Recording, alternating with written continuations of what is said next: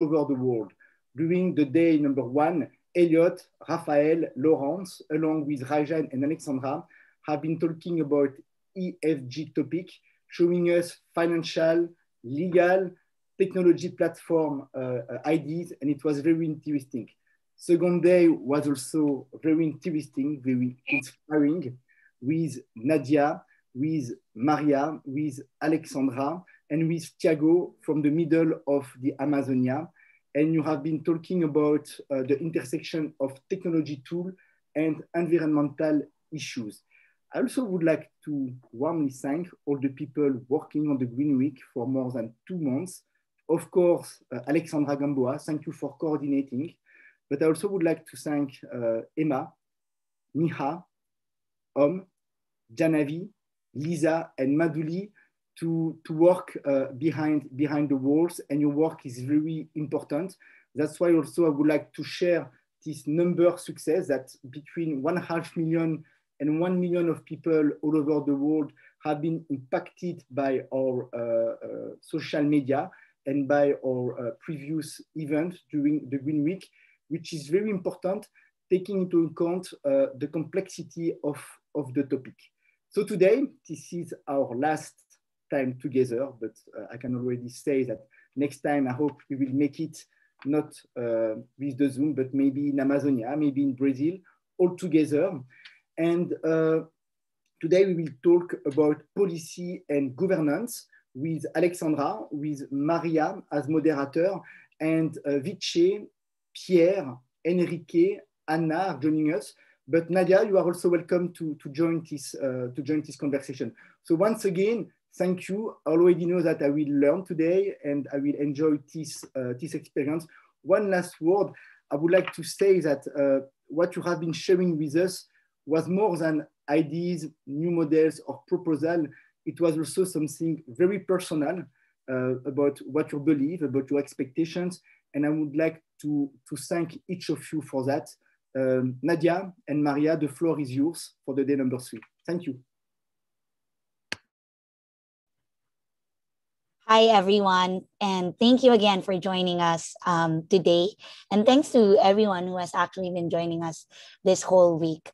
Indeed, I echo upon it has been such an enriching conversation this whole week, and me personally, I myself have learned so much from all the speakers that we've had on since we started this series of webinars. So again, welcome to the last day of Berkeley Global Society's Green Week. I am Alexandra Gamboa, an environmental and energy lawyer, and I will be again your host for today. So again, before we start this webinar, just a few information for our audience. This is being recorded and will be simulcasted on Berkeley Global Society's YouTube page. And the recording will also be available after today's webinar in the same YouTube page. So Berkeley Global Society is the alumni organization of the UC Berkeley College of Law. And we decided to host this webinar because Berkeley Global Society, as a leading international organization, always seeks to have the goal of starting and fostering discussions and collaborations to address important global issues.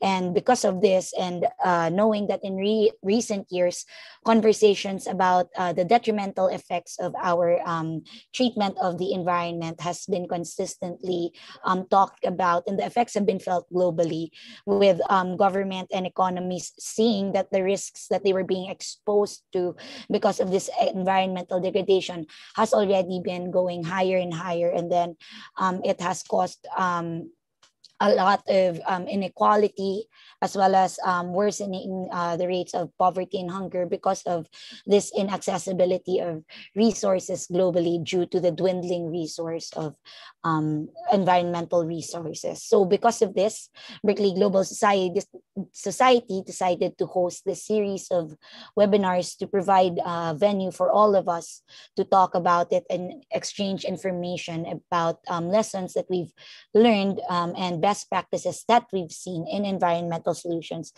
in the hope of working towards a common goal, towards finding solutions for these environmental problems. And with this, I would like to welcome all of you today to our webinar on policy and governance. And for our first speaker, I would like to introduce Vice Yu, who is the Senior Legal Advisor for the Third World Network. Go ahead, Vice. We will be hearing from him about international environmental law and policy and the opportunities and challenges that he sees in this space. Go ahead, Vice. Thank you. Thank you, Alex. And thank you to the Berkeley Global Society for inviting me. Alex and I have known each other for quite some time, and I was so glad to receive the invitation. I'm not from Berkeley myself. I graduated from an East Coast school called Georgetown in DC, and I wish we had something like this, at least my fellow alumni, but maybe we don't, or they haven't gotten in touch with me yet.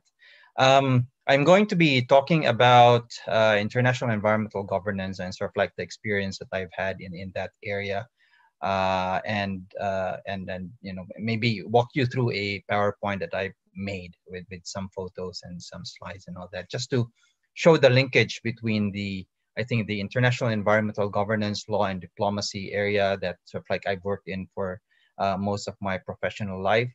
The impact it has had, perhaps in terms of the treaty regimes that we now have, and then as Alex was saying, the opportunities and challenges that we see in that area. Just a quick background in terms of my work. I've been like Alexandra, an environmental and trade lawyer mostly. I've been working with developing country governments for most of my professional life, and providing advice and policy support and technical assistance. And at least in the context of the climate change negotiations, I've also been a negotiator in that area, including negotiating during the Paris Agreement negotiations. So maybe let me present my slide, and then I'll try to go through it as quickly as I can, so that we can then have a good presentation. So I asked Alex to give me some guide questions. So what she sent to me essentially was, what is the role of international policy and governance in finding environmental solutions? Then she asked me what has been the areas of international environmental governance that I have worked in, and then third was the opportunities and challenges. Let me see if this can start up. Okay, can you see the slideshow? Yes. Yeah, okay. We can so see it. I often like to think of international environmental policy in sort of like three distinct but interrelated areas, right? So one is international environmental governance, which is this big overarching complex of organizations, instruments, financing, rules, procedures, norms that sort of like shape how governments undertake environmental conservation. And then a subset of that would be international environmental law and policy, which I think for those of us who are, and I think we're all lawyers here, would be that complex of rules and norms that then shape how governance is undertaken. And then within that law and policy area is then diplomacy, which is then that practice and process of how we shape those laws, norms, and processes. So to pursue international environmental governance. And so that kind of like Russian doll, the small doll, big doll kind of thing, I think is sort of like how one could see international environmental governance. And what we have seen is that over the past decades, we have seen this growth in that regime, where we have seen institutions come up. For example, the UN Environment Assembly. You've got the UN Environment Program as sort of like the Secretariat, and you've got a broad range of international environmental agreements, over 1,300 now, covering a wide range of areas, right?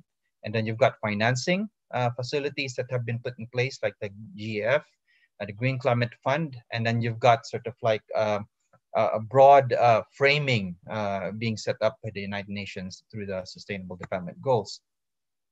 So what we have in terms of this treaty arrangement is really, as I was pointing out earlier, big, and like broad in scope. You've got those that are pertaining to the atmosphere. So you've got ozone, you've got climate, those pertaining to wastes and toxics like the Basel Convention. You've got those pertaining to the terrestrial part of our planet, like the Biodiversity Convention, the Wetlands Convention, and you've got those that are pertaining to the oceans. So you have a broad web of international agreements, really, that sort of like in some ways interlink with each other, but in many ways are also very much in a silo, and that would be one of the challenges I'll be pointing out later.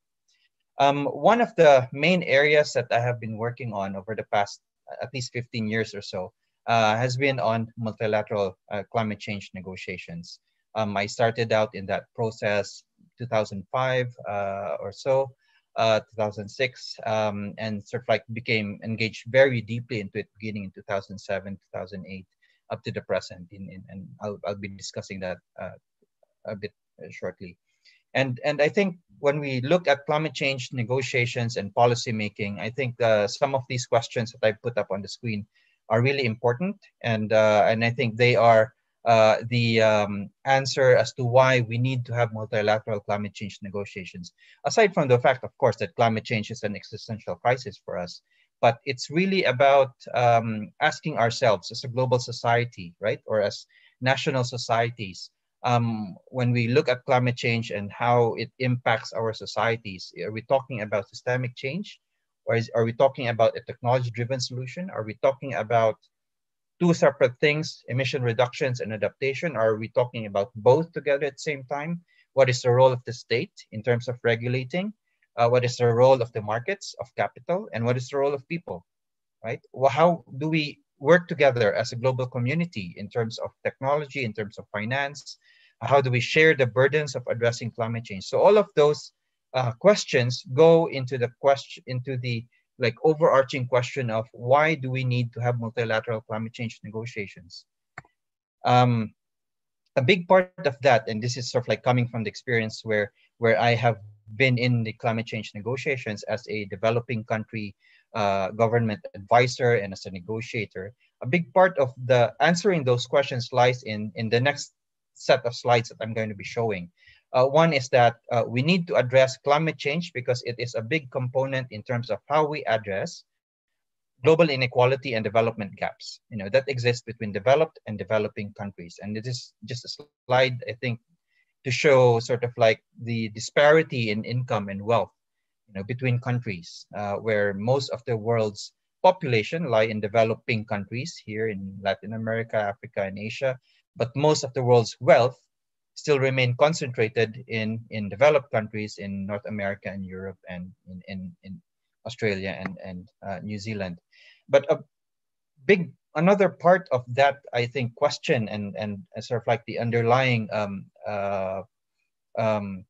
issues that we need to address is the fact that you have differentiated and differential impacts and vulnerabilities that exist because of the underlying inequality and development gap that we see currently, right? So here in this map, what I've tried to show here, I've just overlaid different maps coming from different sources, but it's quite clear that, for example, the deeper reds that you have on this map are essentially the countries where you see greater levels of either vulnerability in terms of climate or poverty in terms of the economic conditions there, or political instability in terms of the ability of the society to maintain a certain level of stability in both the economy and their politics. And what this shows to us is that when you overlay inequality and poverty on top of climate impacts, for example, here on the upper left, you see a greater level of vulnerability across the board in virtually all developing countries. And I think that is a systemic issue that needs to be addressed because it is linked not only to climate change impacts as an environmental condition, but also linked to the systemic and economic inequalities that we see currently across the world. And it will have not only impacts in terms of how the developed countries will do, for example, but also impacts in terms of what kinds of population movements are we going to be expecting to see over the next few decades, like in this lower right, where we see, for example, migration flows going from South America to North America, or from Africa to Europe, or from Asia to Australia, largely because you have that kind of differential impact. And it looks likely because not only because of the pandemic, but also because of further changes in conditions that we might see that affect how economies are growing or are shaped. That those kinds of vulnerabilities or inequalities could become exacerbated over the next few decades as we live in a world that is much more climate constrained or more biodiversity constrained. And then we see, for example, technology challenges. We see pandemics again coming up. We see increased, social instability that could lead to war. We might even see greater levels of economic recession happening also over the next few years or a couple of decades. And so this, I think, highlights the fact that we need to talk really carefully about climate change in the context of all of these things, because climate change cannot be treated as an environmental issue. And I think, and then that has been underlying the negotiations for as long as there have been climate change negotiations since the early 90s. But things are much more urgent now. And this is coming from, for example, the IPCC's report a couple of years ago, where they're saying that, if we are to achieve, for example, this 1.5 degrees Celsius goal that is set in the Paris Agreement, we have barely 20 years, even less, in which to achieve that, the amount of emission reductions globally, so that we do not exceed that 1.5 degrees by the year 2100. And it's something that came out from UNEP a couple of years ago, where they're saying that in order for us to achieve that level of emission reductions between now and 2040, 2030, we need to have something like 7.5% rate of emission reductions every year globally. And that is a very tall order, because that has never happened in the past at all.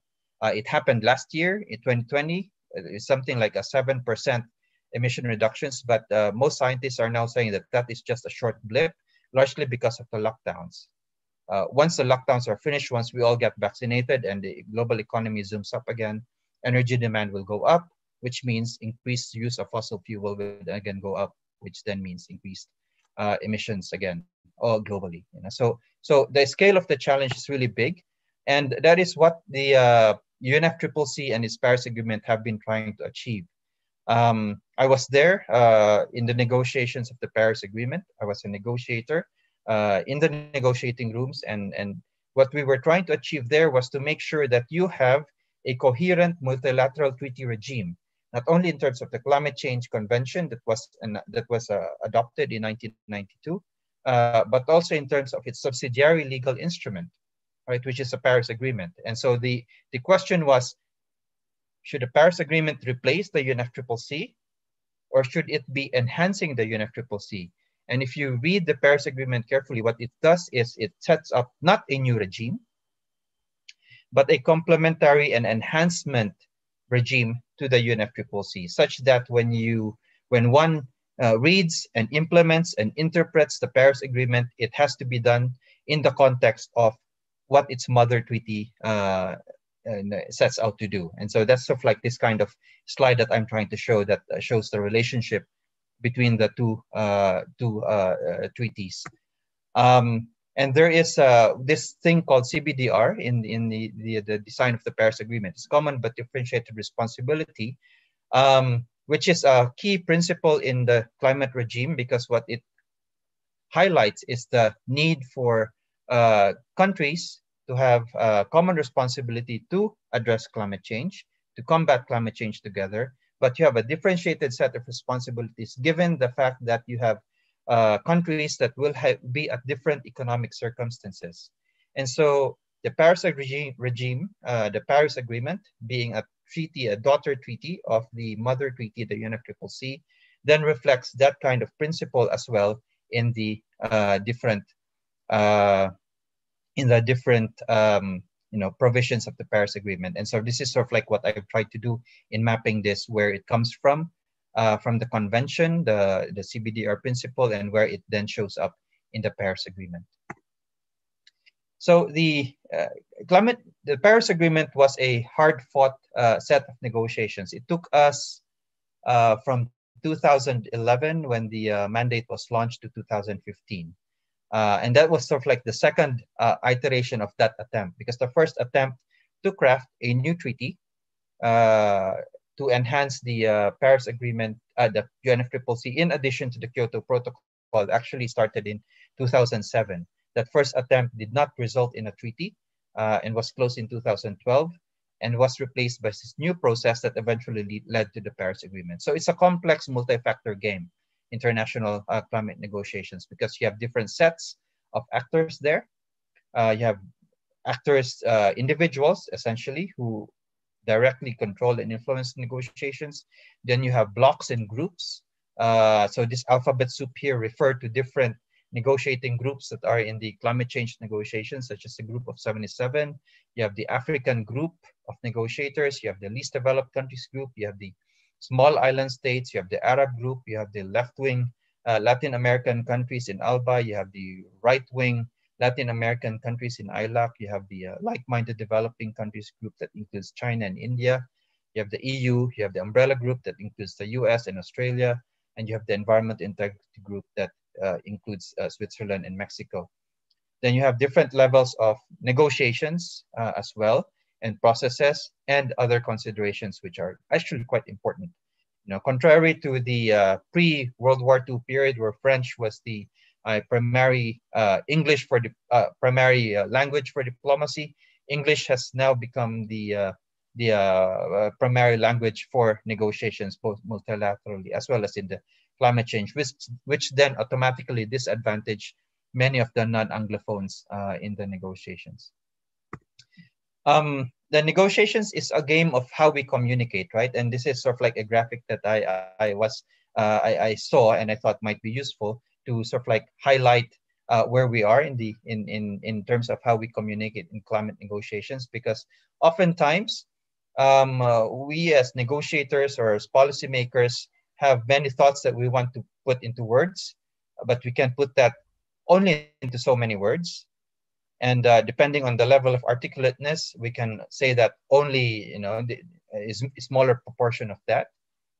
And then people actually understand you even less, right? So it's like a game of being as precise and as concise as you can, so that people can understand as much of what you're trying to say to them as possible. And oftentimes, that little that people actually understand when gets sent to the receiver, and then the receiver gives that response, often is where you find this area of agreement or disagreement. And that is really the sort of like the key in international negotiations, where we try to deal with that area of agreement or disagreement. And that took a long time in the context of the Paris Agreement.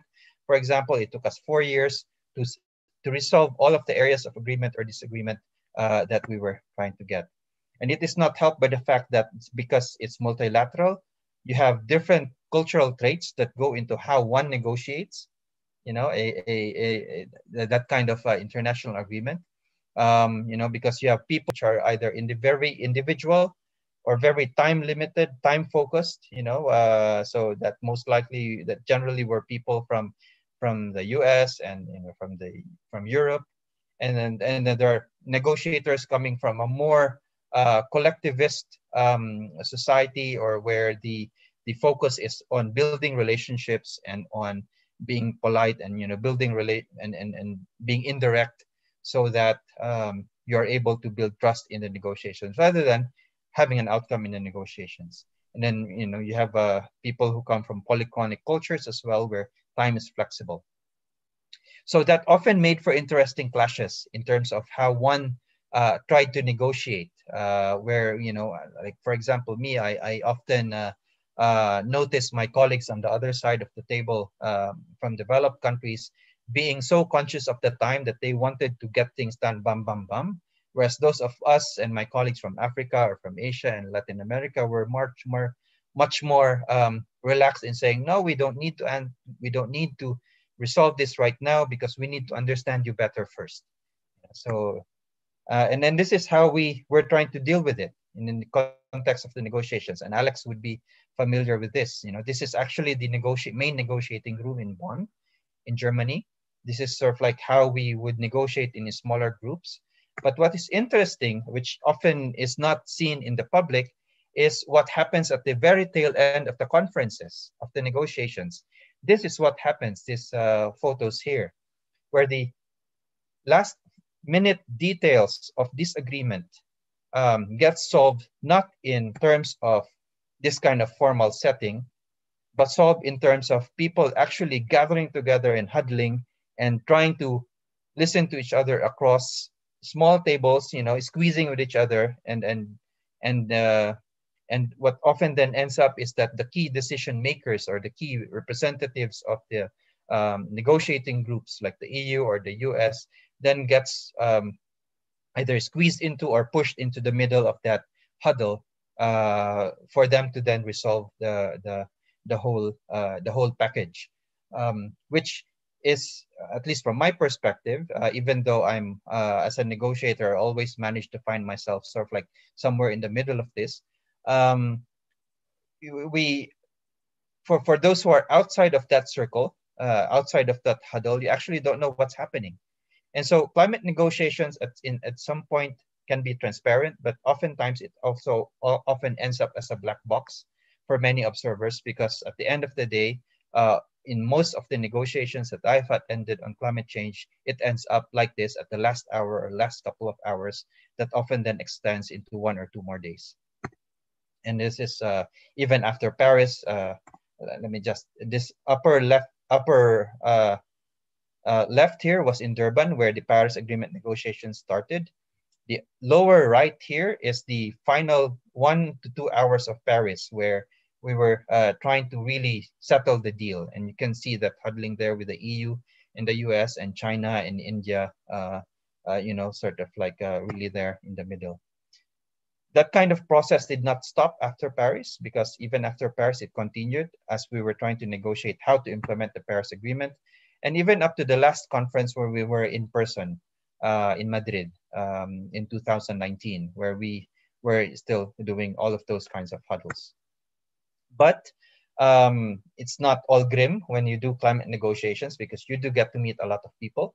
You get to see sunrises, because you have to be in the conference center very early, but you also get to sleep on the job right here on the lower right, because negotiations often go very late into the night and early into the morning. So you have to put it in the bucket list, right? How do we negotiate during COVID now? We don't know, really. We have this conference coming up in Glasgow in the UK. We don't know what will happen, whether it will actually take place, but but that is now the question as to whether or not we will go ahead. So just the last few slides, what do we see as opportunities and challenges? Like I was saying, we need to deal with climate change. We need to deal with it multilaterally. We need to deal with it as an international cooperation issue. And a big part of the problem is here, there is often a lack of cooperation and coordination among many of the international organizations. We see a fragmentation of the international governance system. There's often a lack of compliance with an inefficient use and management of financial resources. And here at the bottom, apologies, it's being hidden by the subtitling. We often see inter-regime incoherence, between, for example, what we're supposed to do on climate change versus what we're supposed to do on trade in the WTO versus what we're supposed to do in terms of international debt and biodiversity and those other things. So there's that kind of regime incoherence that needs to be addressed. But there are also opportunities, and as we often say from Asia, in crisis there is an opportunity. And here, where we see a systemic crisis coming out from the pandemic and from climate change, there will also be opportunities for systemic reform. And that means looking at, okay, how do we craft an integrated regime reform and coherent system in for example, economic system, in the economic system, in the climate change and biodiversity, trade, and all those kinds of things, so that we are able to deliver global public goods. And here I define global public goods in two ways. One is having the global north, the developed countries, lead by example in showing that emissions can in fact be reduced and that ecological footprints can in fact be reduced while maintaining quality of life and reducing inequality. And that means looking at the global north in terms of reductions in making lifestyle sustainable and reducing consumption levels. The second part of the global public good argument here is how do we then pursue equitable sustainable development in the global south? And that means improving the quality of life by eradicating poverty and in an environmentally sustainable manner. Not following the footsteps of the developed countries in having a fossil fuel-driven, fossil fuel-based economy over the past century, for example, but really looking at how one could leapfrog, help developing countries leapfrog away from that kind of bad kind of development into a better way, more sustainable development pathway. What are the priority areas for international cooperation that I see? I think one is we need to look at the clean energy transition. So the shift from fossil fuels to clean and renewable energy in development is going to be important. But also important is increasing energy access in developing countries by supporting them. So that means looking at financing and technology as well, which goes to the second point here, which is about helping developing countries achieve low emission sustainable development pathways. And that means looking at economic diversification, improving endogenous technology development, and undertaking just transition. And finally, the last point here at the bottom is then how do you support clean energy, clean technology transfer so that developing countries do not need to keep on buying technologies from developed countries, but are able to develop their own technologies in a way that is appropriate to their national systems and circumstances. So maybe let me end here. Apologies for taking quite a bit of time in going through that slide, those slides. But if I can be of assistance in the future as well, feel free to send me an email. Thank you. Thank you so much, Vice, for that presentation. And I always appreciate the fact that you factor in each country's culture in the negotiations. I feel like that's a big chunk of part of negotiating that we often forget about. Thank you for that, Vice. For our next speaker, we've heard from Vice about how it looks like on a global international level when we talk about environmental governance and international environmental agreements, as well as international environmental policies. We're zeroing in on Europe for our second speaker, and he will be talking about the European Green Package and other similar policies in Europe. May we welcome Pierre Chevillard, an associate of ATMOS Avocats. Go ahead, Pierre. Thank you, Alex. Yeah, so I think this is a very good transition to Vicente. This is we've just seen how it works globally, and I will try to provide an overview of what it is at the European level, the environmental law policy at the European level, but also at the French level, and environmental policies globally and more particularly climate policies, so that we can talk a bit about the implementation of the Paris Agreement and the UNFCCC at the European level. So I will share my presentation. I think it would be easier for you to follow. I've been asked to talk about the European Green Deal. So this is like this is a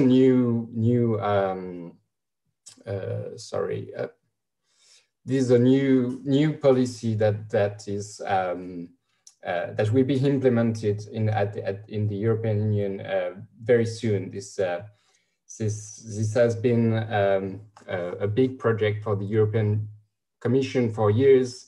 And the idea is to have a global policy on the environment that was very sectoral and fragmented, quite the same way that, as Vicente said, at the international level, was quite the same, very sectoral policies and not very integrated. So the idea is to have like environmental policy integrated in every kind of policy at the European level. In consumer law, so you have on one side like more traditional environmental policy, waste management, protection of biodiversity, climate change, but you have also new instruments to introduce environmental concerns into more in other kind of policies, such as like consumer laws, consumer protections, and the idea is to have like a policy, an environmental policy more consistent and integrated in every field of the European action. So it was launched by the European Commission in December 2019, and as I said, the idea is to have like a more integrated policy to fight against climate change and biodiversity loss. So you have like in this scheme, you have like all the policies that are currently that the Commission wants to integrate in this European New Deal. So it is like climate change, of course, so the implementation of the Paris Agreement and the objectives of the Paris Agreement, of course. You have supplying clean, affordable, and secure energy. So energy policy is also part of this environmental, this Green Deal, of course. You have transportation, also a big part of European policy and competences. Circular economy, so this is a consumer concern, how the consumer can also participate in everyday life to the protection of the environment. You have those farm to fork, so this is also the food law policy, kind of a new concept. Like it's so reduce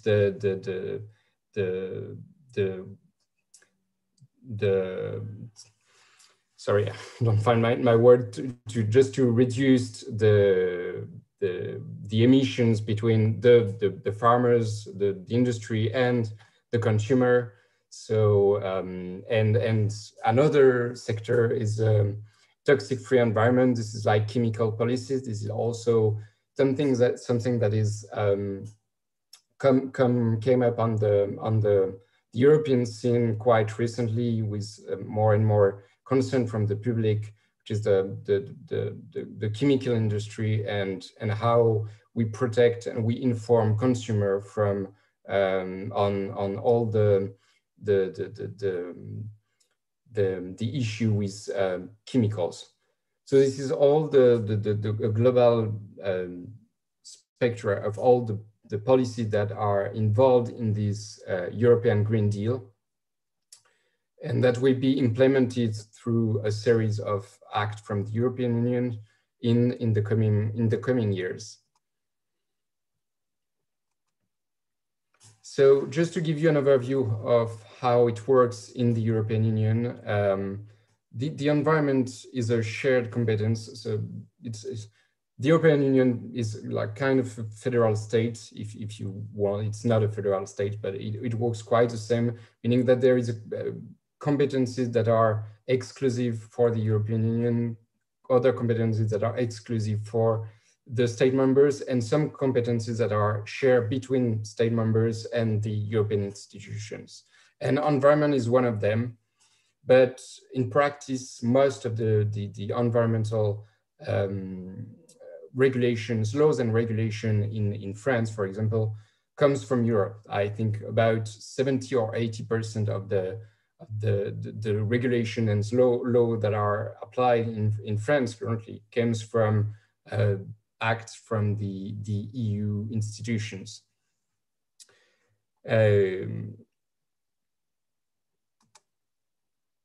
So this comes from the treaty and the functioning of the European Union that like provide for the protection of the environment. This is a legal basis for all environmental policies and involvement of the European institutions in the making in the making of environmental policies, and then these policies are implemented in each member states.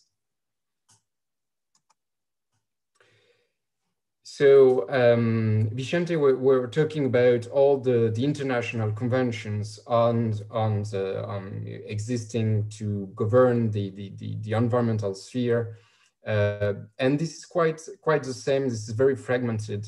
It's quite the same currently in the European Union. You have a treaty or law regulation for every kind of subject matter. There is no coordinated or global law encompassing all the issues with the environment. So just to give you an overview of the most important law regarding the environmental protection in the EU, you have the Directive on Industrial Emissions, IED directive, that is mostly like the emissions authorized for the industry. It's mostly a permitting things. So you authorize the industry to pollute, to emit such amount of substances in the air. You provide a legal framework for soil pollutions. This is the idea of this directive on the industry and pollution of the industry. You have the waste framework directive, which is like provide for the management of waste, and a very global directive, which is implemented at the national level to integrate all the particularities of the member states. You have the water framework directive, which is designed to protect the consumers from the pollution from water pollution.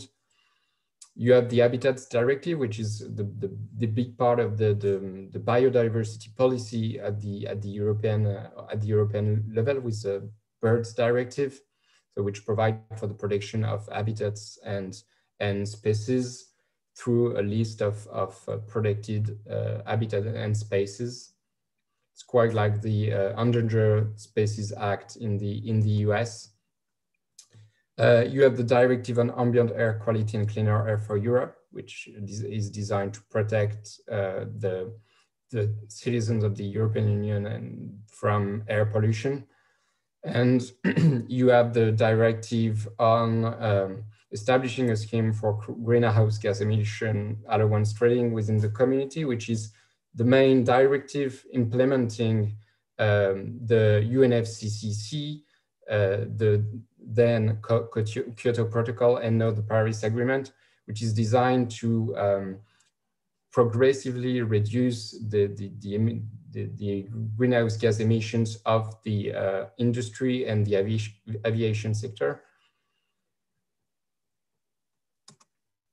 So these policies go through a variety of policy tools, regulatory standards. I was talking about the EID directive. This is mostly permitting, so you permit industry to pollute a certain way with emission limits. So this is like through regulatory standards. It's like top-down policies, very classic. And then you have a cap and trade system, the EU carbon market, which is the major carbon market currently in place in the world, which has been very difficult to put in place at the beginning with massive fraud within the EU. It is now in its fourth phase, and it works actually pretty well right now. The price of the carbon is about 40 euros right now, and so the system is like you have like the industry has free allowances and can trade these allowances it has polluted less and has allowances remaining that it can sell to other players in the market, which can be other operators or a person outside the market. And it has proved to be quite efficient over the past few years. And so I guess in the US there is a few cap and trade system, maybe a few states have such a system, but the European Union is one of the more efficient market at the time. The alternative to that is like taxes, but it's not something that the European Union can do because taxes is an exclusive competence of the member states. So we don't have like carbon taxes or other kind of taxes at the European level, but member states such as France and I guess many other states have taxes related to the environment or pollution. We have a general tax on polluting activities in France, and some other kind of taxes to give incentives to the industry to pollute less or transition towards cleaner energy. And I think this is the case in many member states. And we have contractual arrangement. This is pretty rare, but we have some directives or regulation that provide for contractual arrangements between member states and individual or legal persons for the protection of biodiversity. For example, you can have the states can enter into an agreement with a person to protect the biodiversity on its own land. This is one of the tools that can be used as well, even if it's pretty rare. But it's in France, it's something that tends to be used more and more by the authorities to give incentive to individuals to protect the environment in their private affairs. Part of this Green Deal is the European Climate Pact, launched very recently in December 2020, and the idea is to have something more in addition to the current framework, the directive, the 2003 directive, which established the carbon market, to have something more inclusive with civil society, with more participation of the public in this framework, and having more consultation processes to include the public in the climate policy of the European Union. And this pact will induce there is a proposal of the European Commission to have a climate law that will be probably a regulation, not a directive, and that would be that will fix, like, set targets in the law that are not currently set in the 2003 directive, and that will implement at the European level the targets that are set in the Paris Climate Agreement and in the UNFCCC.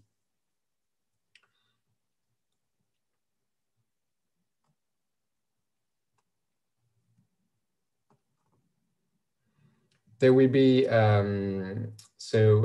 Vicente was talking about the common but differentiated responsibility principle, and we can see that even in the European Union. Of course, there is different in economic development between the 27 member states, but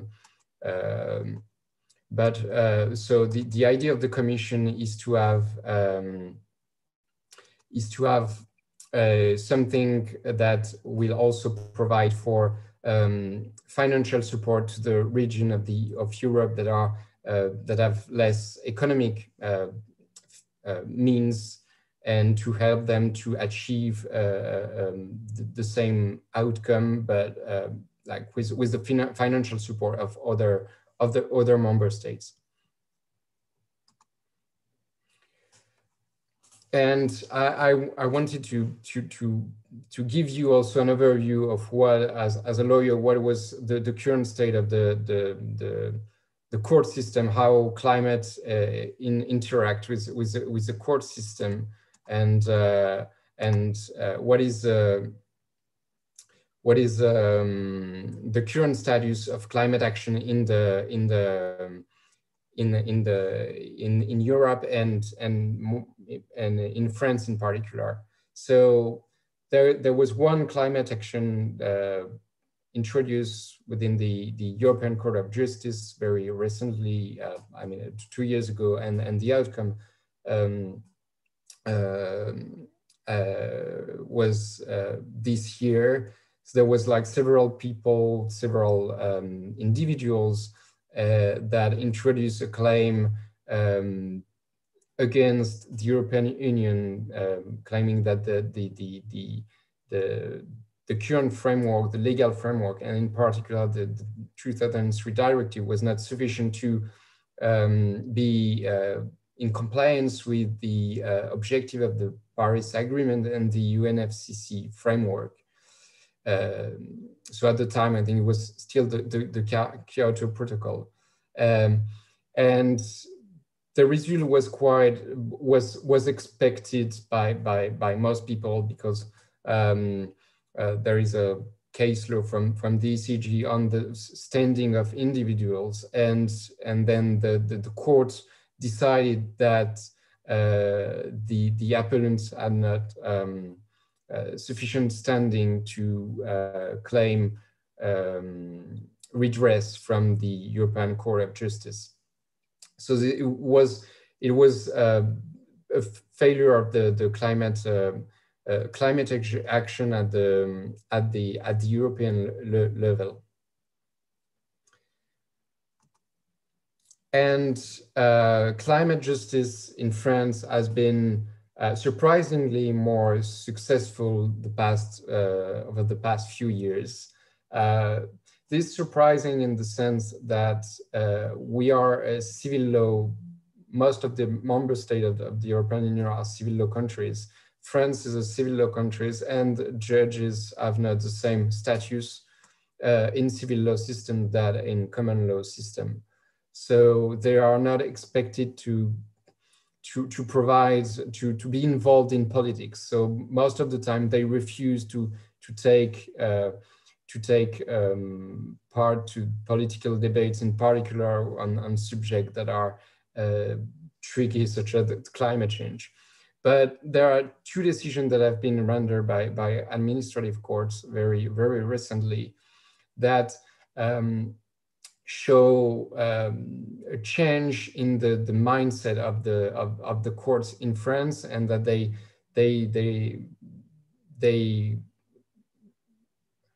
use the environmental fields to gain more powers, and that's quite a big change in the behavior of courts.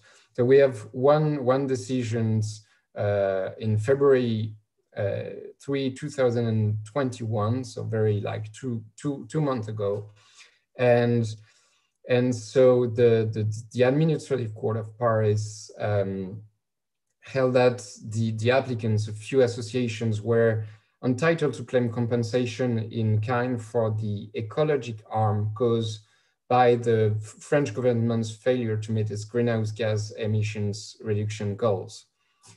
We don't know how this compensation in kind will be allocated. The court must issue another decision to explain how this will be put in place. But the principle has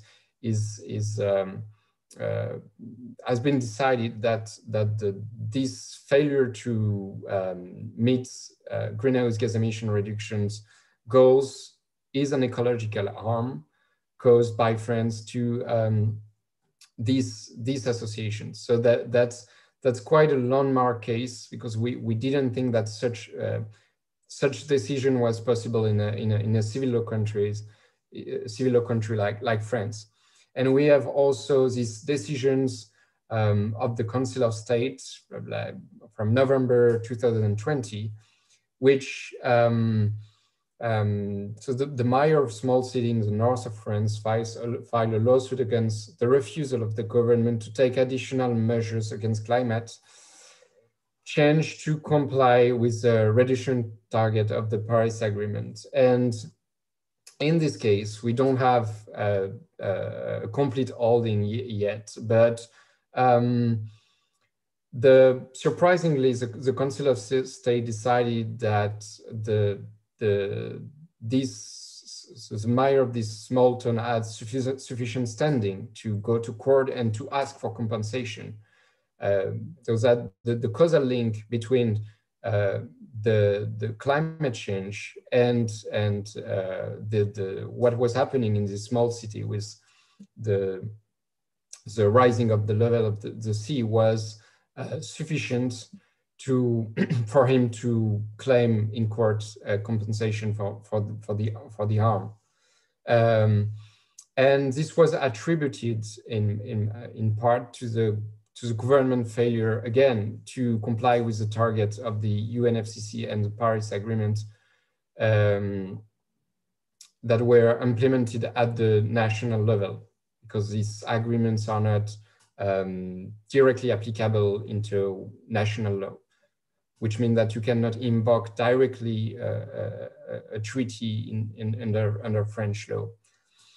So we are waiting for new decisions to know if the governments can demonstrate that the measures that have been taken so far are sufficient to meet the 2030 greenhouse gas reduction emission targets.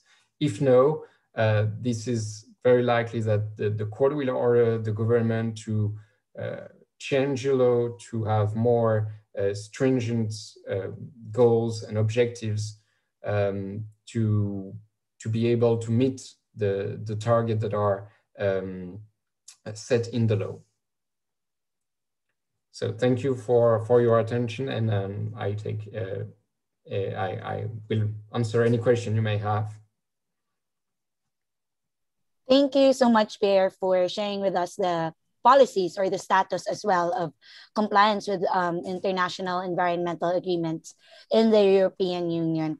We already have a few questions in the chat box.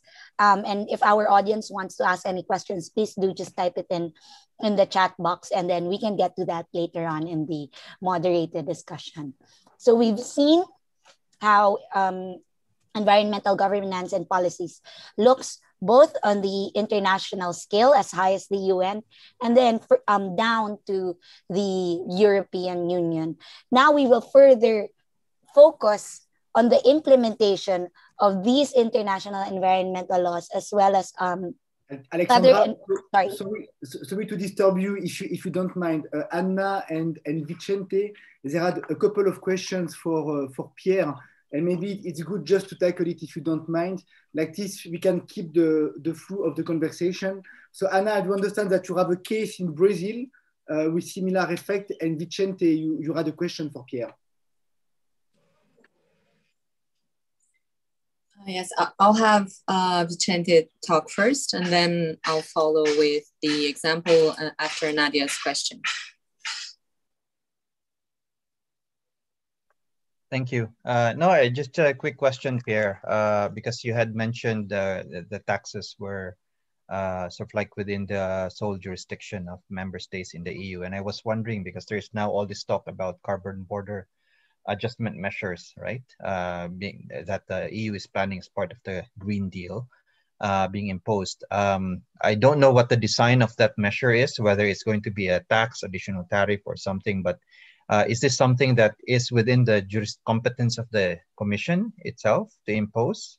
Or is this something that should be done by member states, or is required to be done by member states, and how would that be dealt with? So just a question, because it's important in terms of both the design of that measure, for us to be able to assess the WTO legality of that measure, and second, what the possible impact of that measure would be on the EU's trading partners, such as in developing countries. Thank you. Sorry, Vicente, what measure is that? So there's I read that in the Green Deal, there is as part of the climate package, they are planning to impose what they call a carbon border adjustment measure.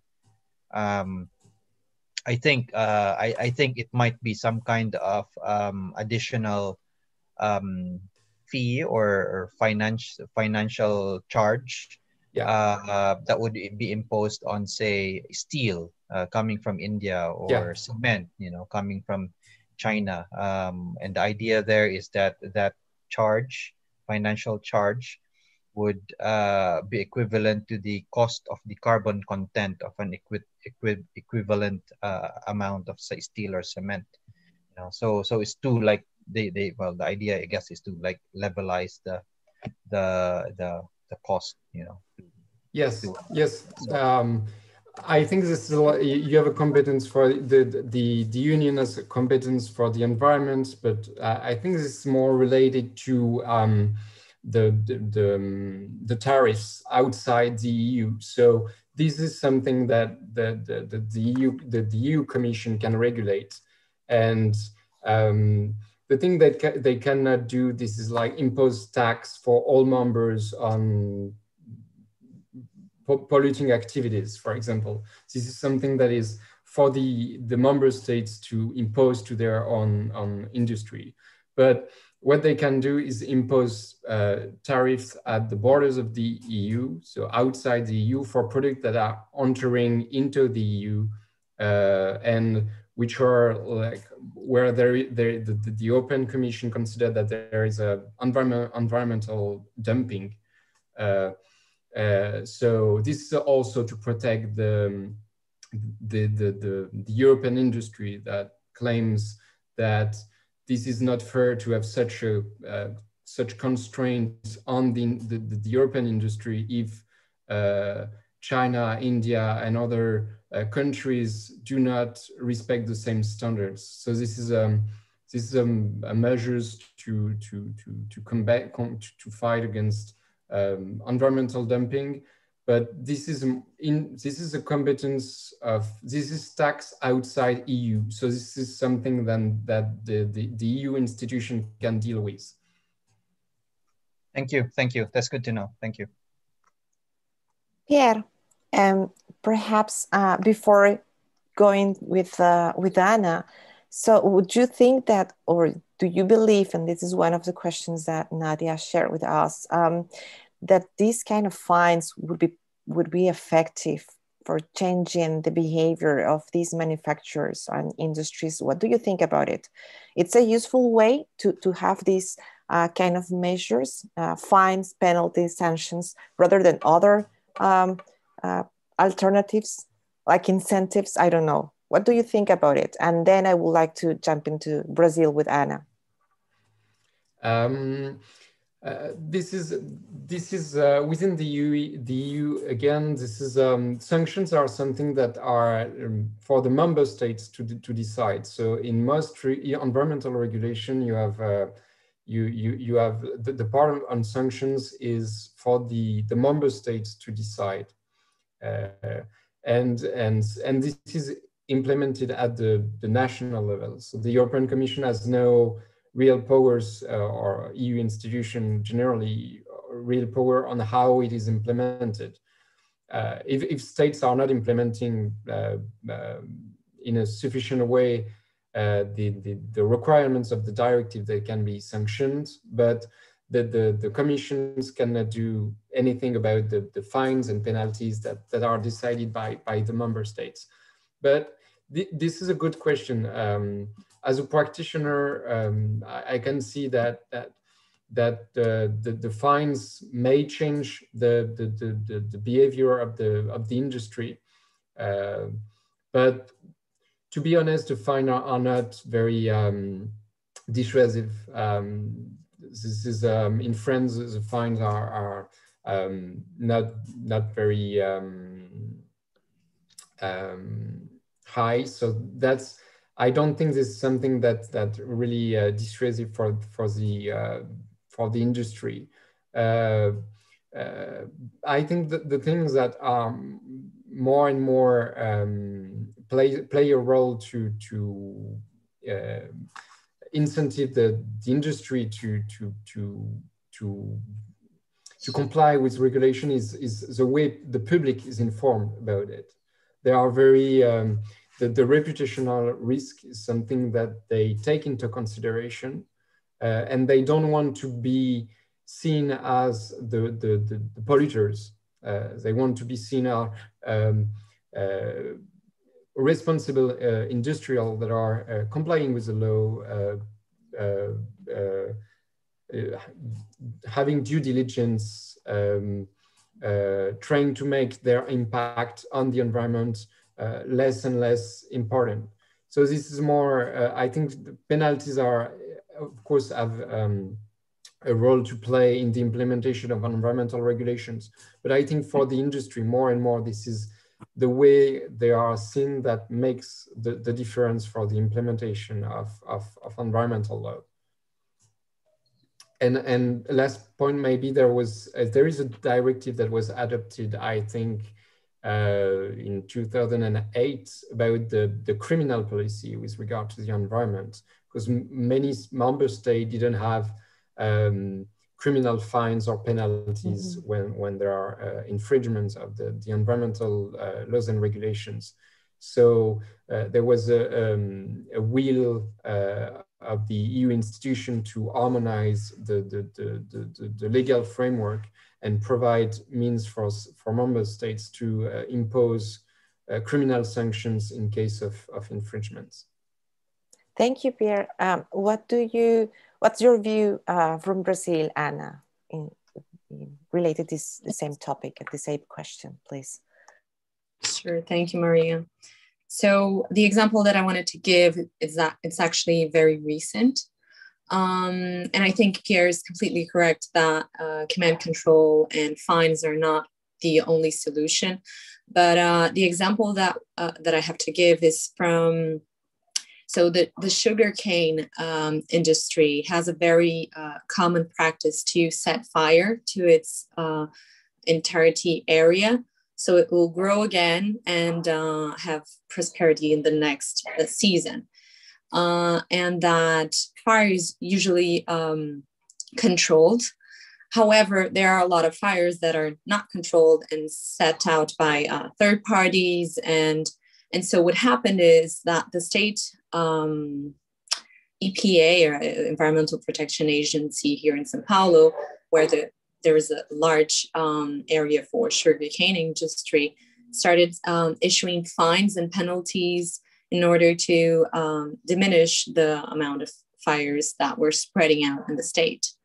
And so what happened was several associations and companies sat down together and defined ways to have a regulation on how to put those fires and how to control them, and presented them to the state government. And so, and this was really recent. The state government even altered their regulations on how to monitor the fires into 2020. And so although we have a big contingency of fines issued, and then after the companies present their defenses and they really fight these penalties, this was a really good example of how these companies, through their associations, had the will to change and set how they should control these fires because of the penalties they were receiving, and because it was so many. It not only well, it is a penalty. They didn't just issue penalties to with fines, but they also like to stop the activity, and that's very damaging to them. And so I think it was a really good example of will of power to change their activity. So that's the example that I wanted to. That's very interesting, because what you both are mentioning is just, it is not only well, it's one leg you need to have this system to working on, is to have these regulations and with fines and sanctions and penalties, but also other kind of measures. But in order them to work properly, you need to have very strong institutions to carry on with this work, to carry on with the application of fines, and for instance, that their decisions are being respected when they are challenged in court, for example. So Vicente was talking to the panelists about a particular example in the US. So would you mind, Vicente, to share your views on this issue, please? Thanks, Maria. Sure. No, I was just reflecting on I think it was Nadia's question in the chat box about the role of regulations and fines in terms of shaping corporate behavior, and from studies I had. I mean, I'm not that old, but I did remember reading at one point that the reason why U.S. car manufacturers started making more fuel efficient cars, as compared to the cars that they were producing in the 50s and 60s, was that in the mid 70s, the federal government started imposing fuel economy standards for corporate fleets, and stuff like that rolled over into shaping how how governments and corporations then developed the cars that were being produced in the U.S. But I think this question, both what Anna was pointing out, and I think what Nadia was asking, and sort of like my own question or comment was, what then is the sort of like that appropriate role of the state, right, in terms of shaping and enforcing changes in technology, corporate behavior, and consumer preferences, right? So I think most of us, or all of us here, will take it as a given that obviously we cannot have a command and control type of economy. I mean, that has been proven to not work. Case in point, North Korea and the Soviet Union.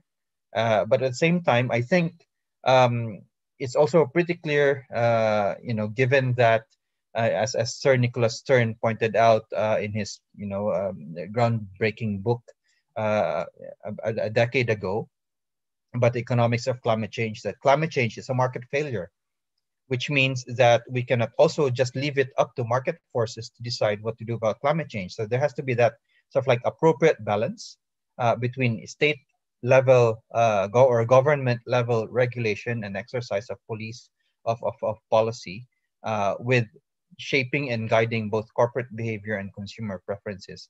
Maybe those of us living here in Europe are much more used to that, but in the US, I think it's still a very big, wide open debate. Especially with the sort of like more extreme polarization now between the Republicans and the Democrats there, whereas in Europe and maybe in other parts of the world, that sort of like division of views is not as grave. Clearly in China, for example, they've plunked down on that other end of the thing, which is not necessarily a fully command and control economy, but one where the state is really much more directive in terms of corporate behavior. And I think we are seeing positive effects of that in terms of the environmental conditions that have been rapidly improving in China. I mean, I've been going there back and for almost a couple of decades now, and I've seen such a massive change in terms of what Beijing and Shanghai, for example, look like in the mid 2000s, pollution, smog, and all that, and what it looked like last time I was there, which is like a couple of years ago. So anyway, just my points. Thank you. Yes, a wonderful reflection. Nadia, what do you think about it?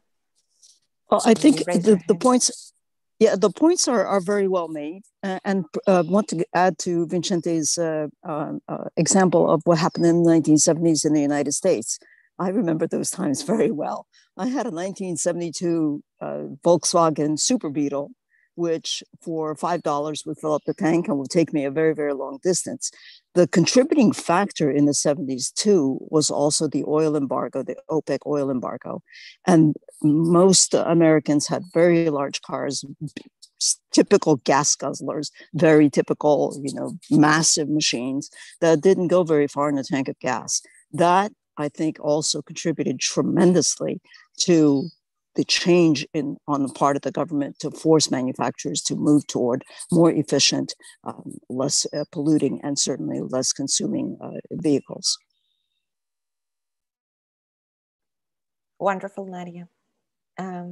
Thank you for sharing your thoughts. I don't know, Alex, if you want to add something, or we can start with the other presentation, so we can, after having these presentations, have more conversations and sharing of ideas.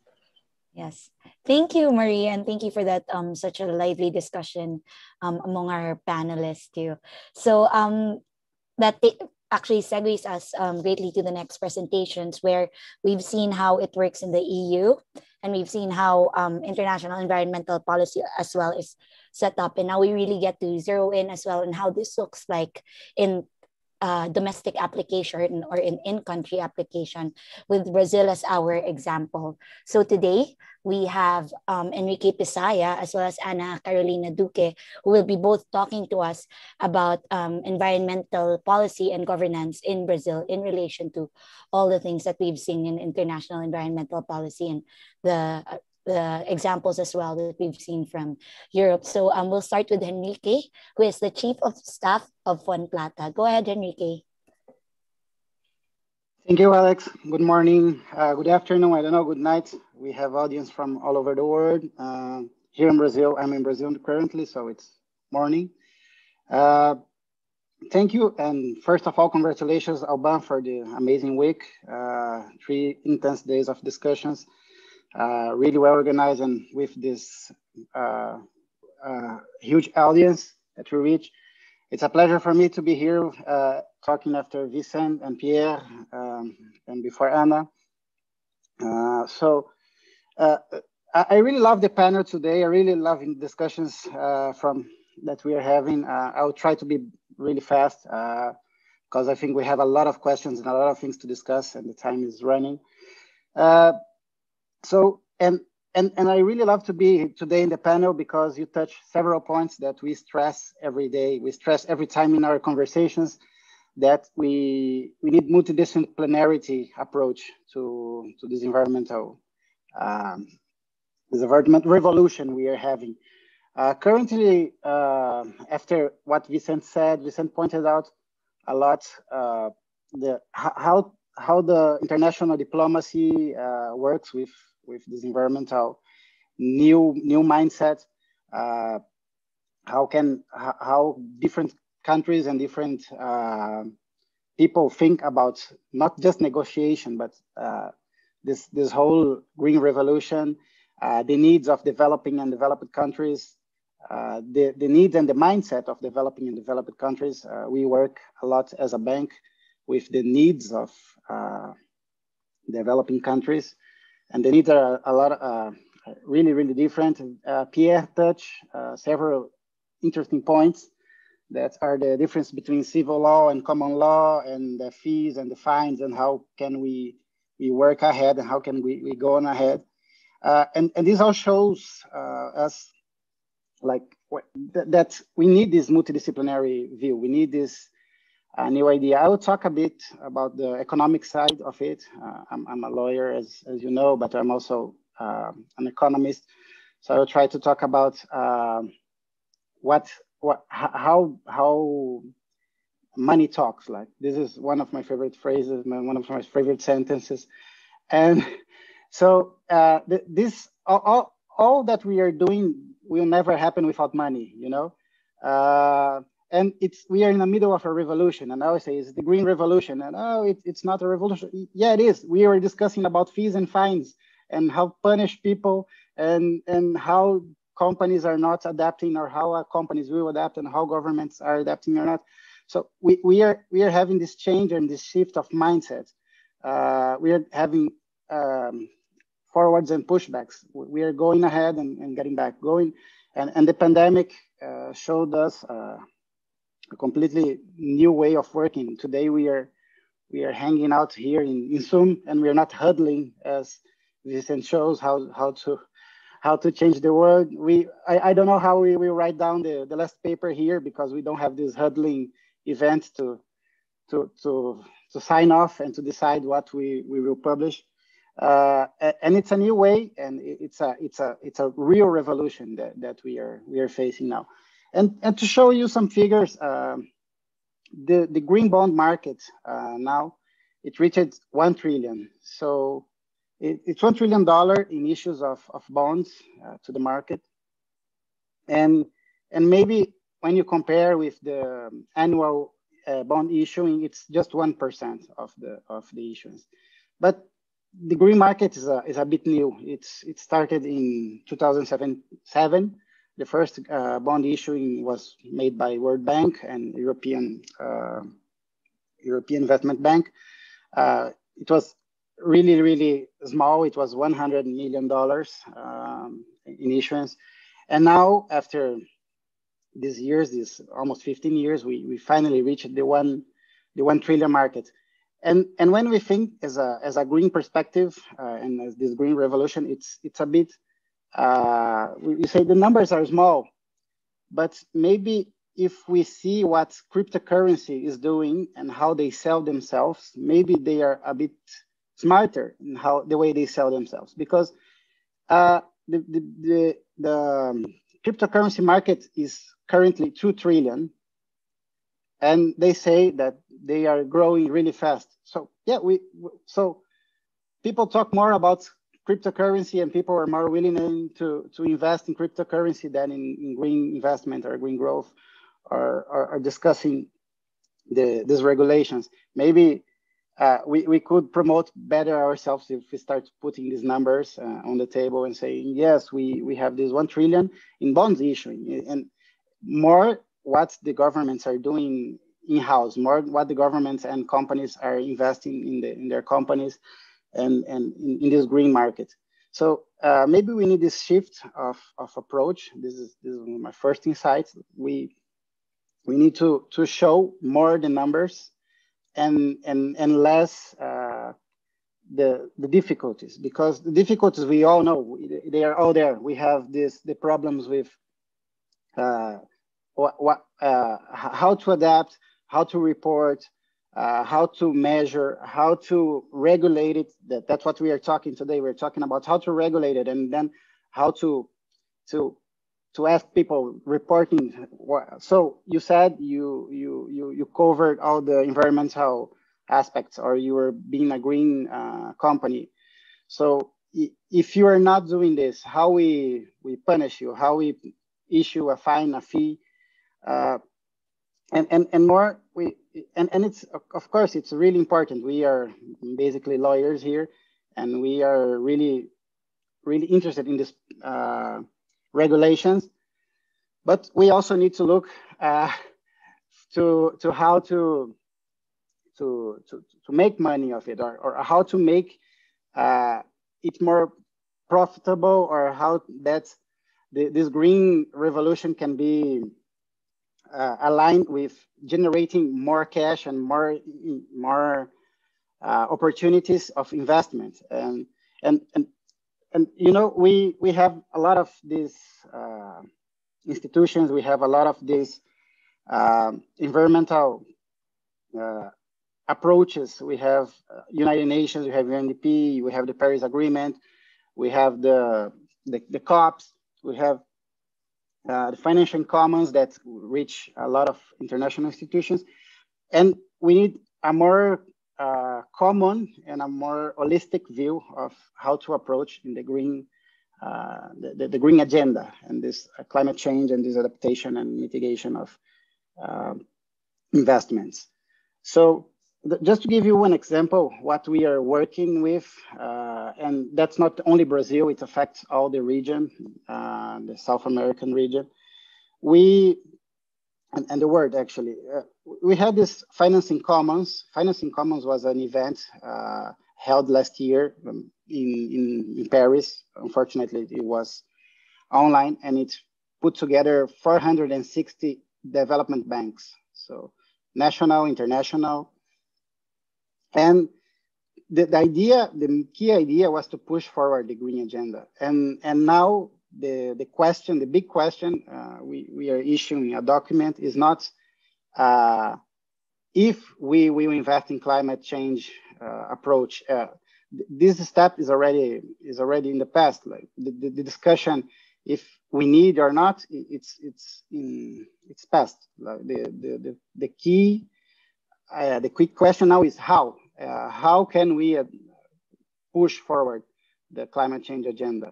And it's not if, because for banks, for development banks, it's already over. Like we need to focus, and we need to go forward to green investment, to green and work together again now with lawyers, policymakers, and how to make this incentives and not only fees and fines. So we need to look how to push, and we need to nudge, and we need to do steps forward and not just punishment. And of course, market is one of the ideas. And of course, in the regulations, we need to stop thinking only in how to punish.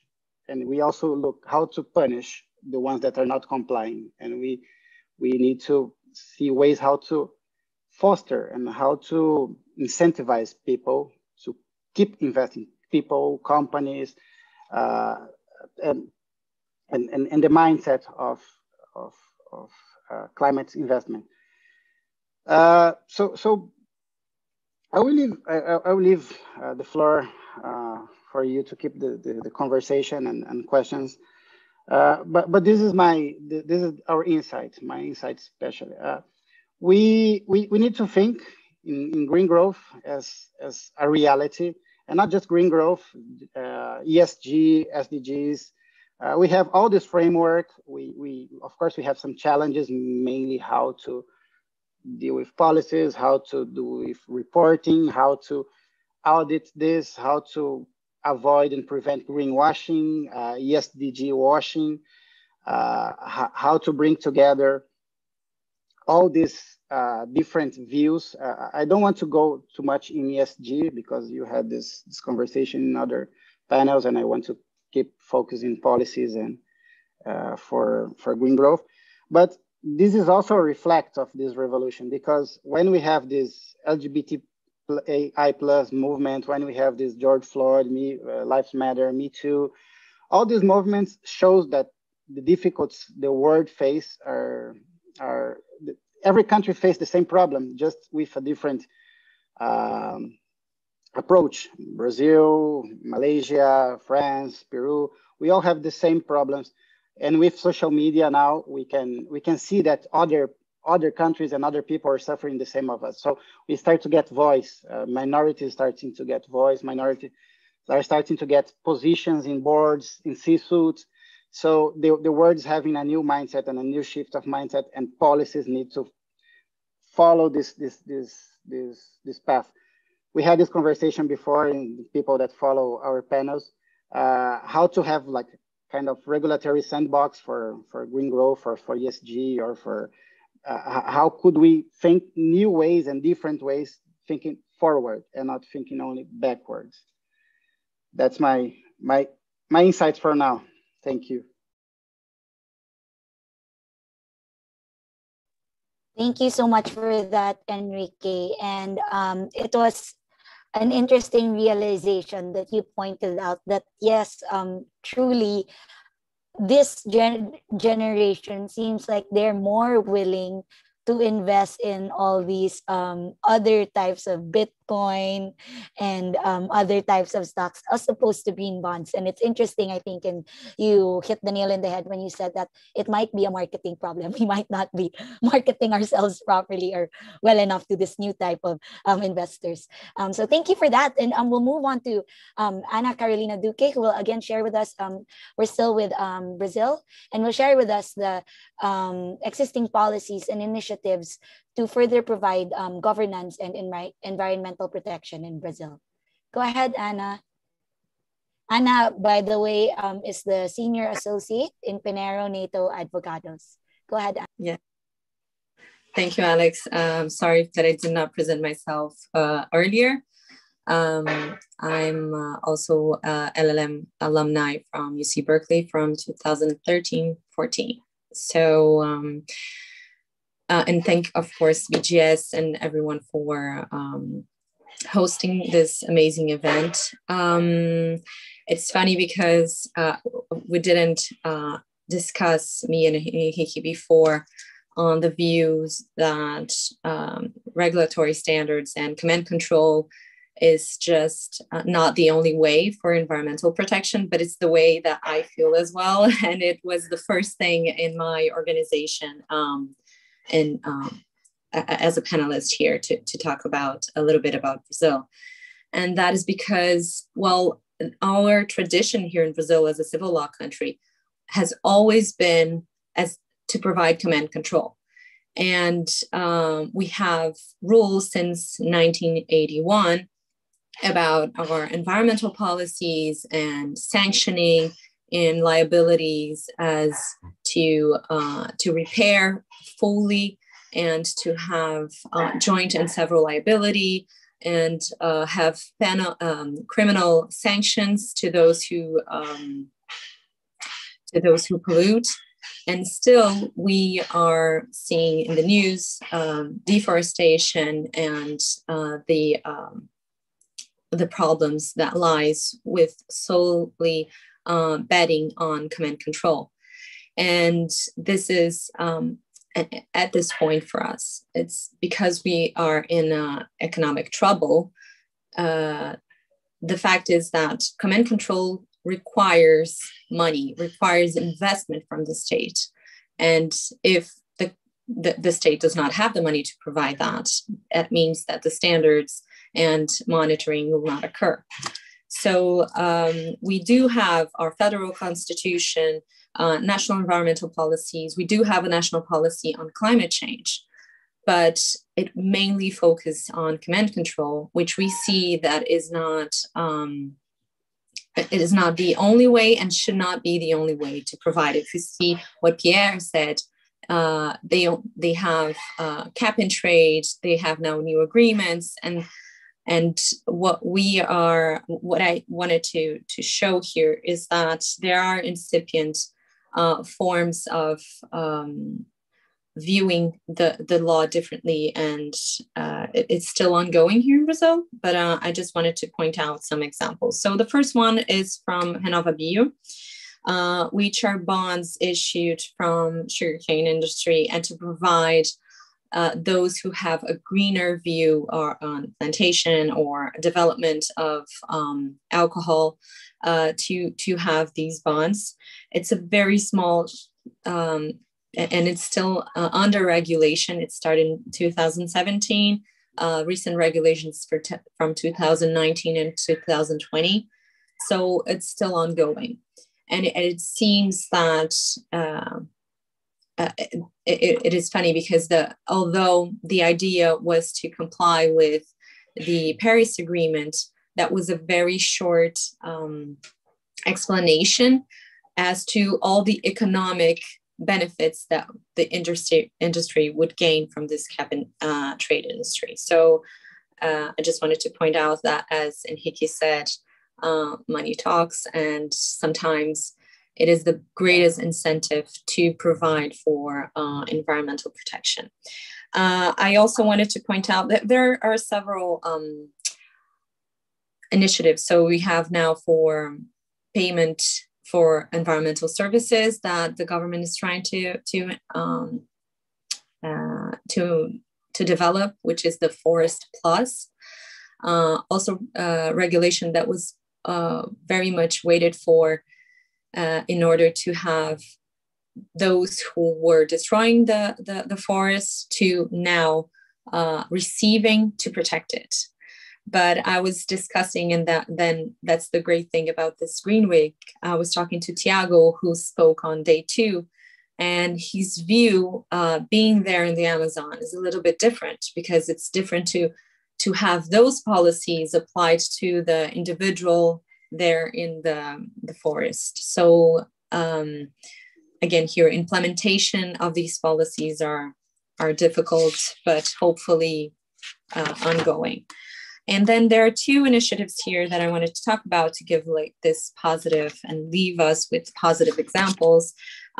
First is a bill of law that was issued last year, which is to initiate to create social bonds and credits to foster education. So because of COVID-19, several schools closed and were unable to continue their activities. Actually, my daughter's school, that happened to her. We have to now search for a new school. And so these green bonds are still under discussion for the creation of these social bonds and have further investments in education, which is interesting. And then also, I think that tackles Henrique's initiative on the recent public hearings for the central bank in Brazil, where they are trying to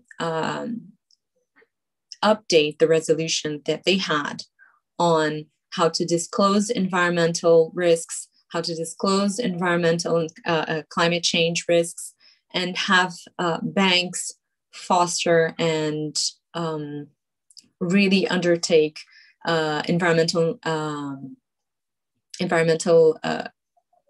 risks seriously. So the current text of these updates on the resolutions that are existing since 2014 provide a new view and more seriousness to the open language that it exists since 2014.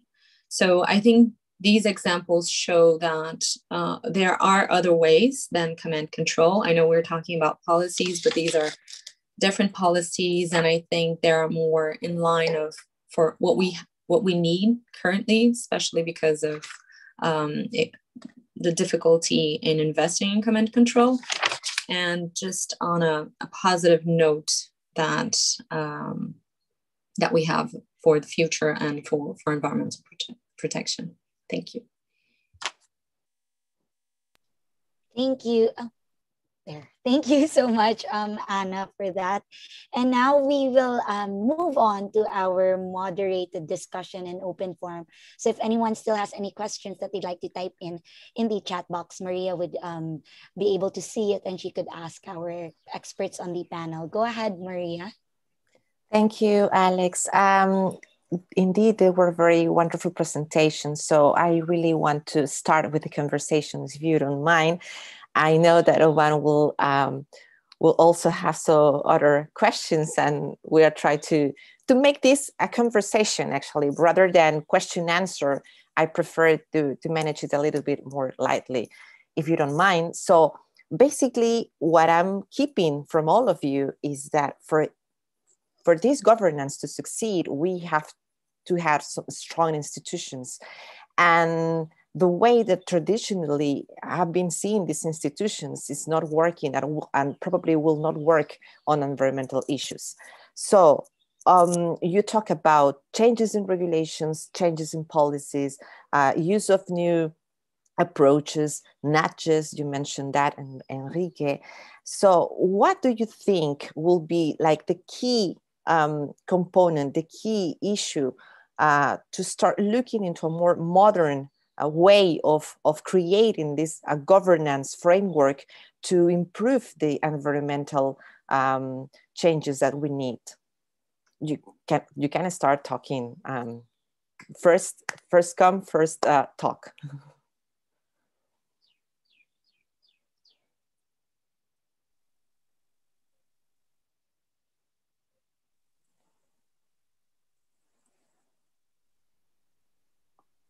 Okay, I'll jump in. Yeah, sure. And again, as I was talking, we have this real problem.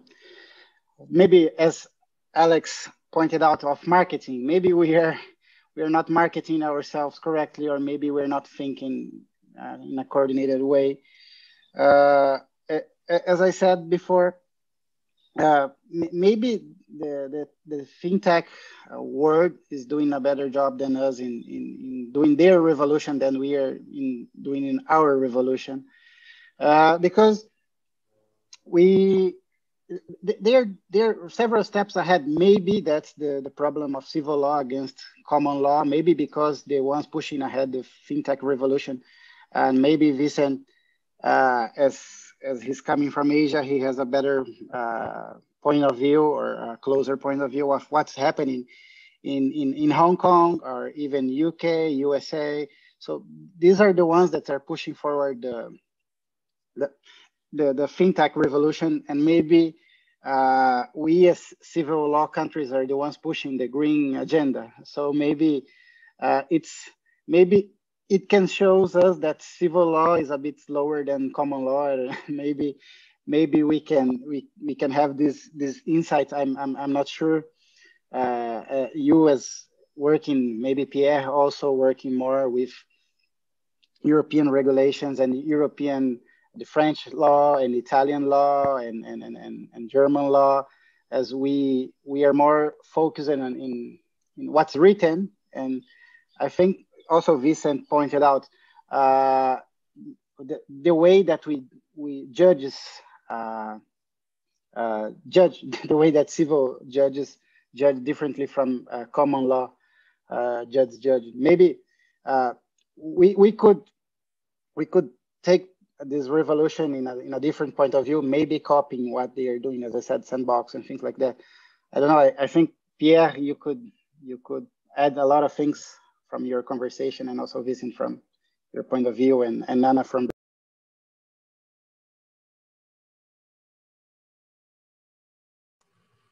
Yes, I agree. I think we need a more coordinated answer to climate change and environmental issues.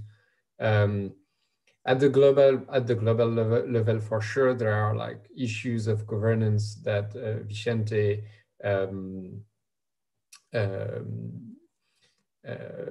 exposed earlier. But we have the same issues locally. That's why the Commission just try to have something, a more comprehensive framework to deal with environmental issues that are in every part of our daily life, and make environmental concerns more integrated in our policies. I think, for example, to biodiversity, because it's a topic I'm more familiar with, and this is true that if you look at the policies, biodiversity policies in France, this is a total nonsense. That you don't have the different ministries. If we talk about governance, the different ministries don't take into considerations. The Treasury doesn't take into consideration biodiversity when making a decision.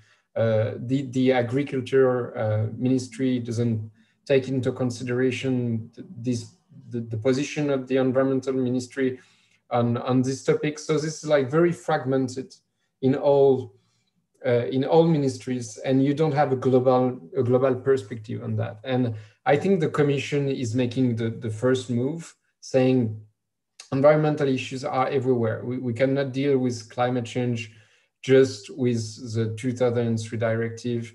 We need more instruments. We need to make people aware of this issue, but not only by establishing a market for operators and individual and legal persons, but also by making people start to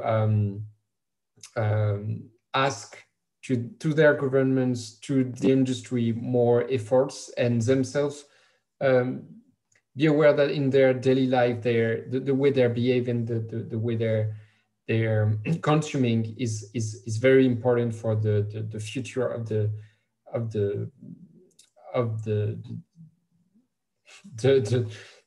environment. So I think this is a start. We are having now a global concern. We have more consultation within ministries. We have a more coordinated governance. But this is really what we need. We need that people that are deciding on the economic field be aware of the environment, biodiversity, climate change, and make the good decision based on this criteria as well. So I think this is the most important thing that we need to, the most important change that we need to see to have a real change in the coming years. Yeah, you mentioned and you pointed several times that we need to have this articulation, coordination that is essential for improving the governance. And you just said just recently that we need perhaps a push from a global perspective. But if I recorded correctly, what Vicente mentioned in his presentation, it was totally the opposite. And I really want to address it, Vicente, with you, because it seems like it's more difficult to have this global approach with so many insights and inputs and views. And since we have these two broad and different perspectives, the North and the South, the developed and less developed. So how can this idea that Pierre points out now could be in practice? Can we work with it in practice, or do you think it's not possible, or have you seen a different way of getting to the solution? Yeah, thanks, Maria. That's a very tough and interesting question, really. And it's something that sort of like in terms of the work that I do with both governments and with civil society organizations in sort of like this climate area, it's something that we're trying to deal with. And I think maybe one can do is look at climate action in terms of levels, right? One can look at sort of like climate action at the individual level. What can we do as individuals? You know, you and me, at certain points. So that could include changes in our individual lifestyles. Maybe not driving the car or going vegetarian or something, right? But then and that provides certain societal benefits, I would say, because it helps reduce consumption levels and all that. Now, this will have different ways. One can see this can be done in different ways. It can be done maybe more easily in a developed country context where basic social needs are met, as opposed to a developing country context where people generally are poor, and it would not make sense to say, go vegetarian when you can barely afford vegetables anyway, or where McDonald's is the cheapest food available because the more organic ones are more expensive. So that would be at the level of individual choice. But then the level of individual choice often also gets circumscribed by what the market in your community is able to provide, right? And what the market is able to provide in your community often gets dictated by both consumer choice or consumer preferences and what the regulations are that exist that say what kind or what quality of goods can be provided to the people in that certain market.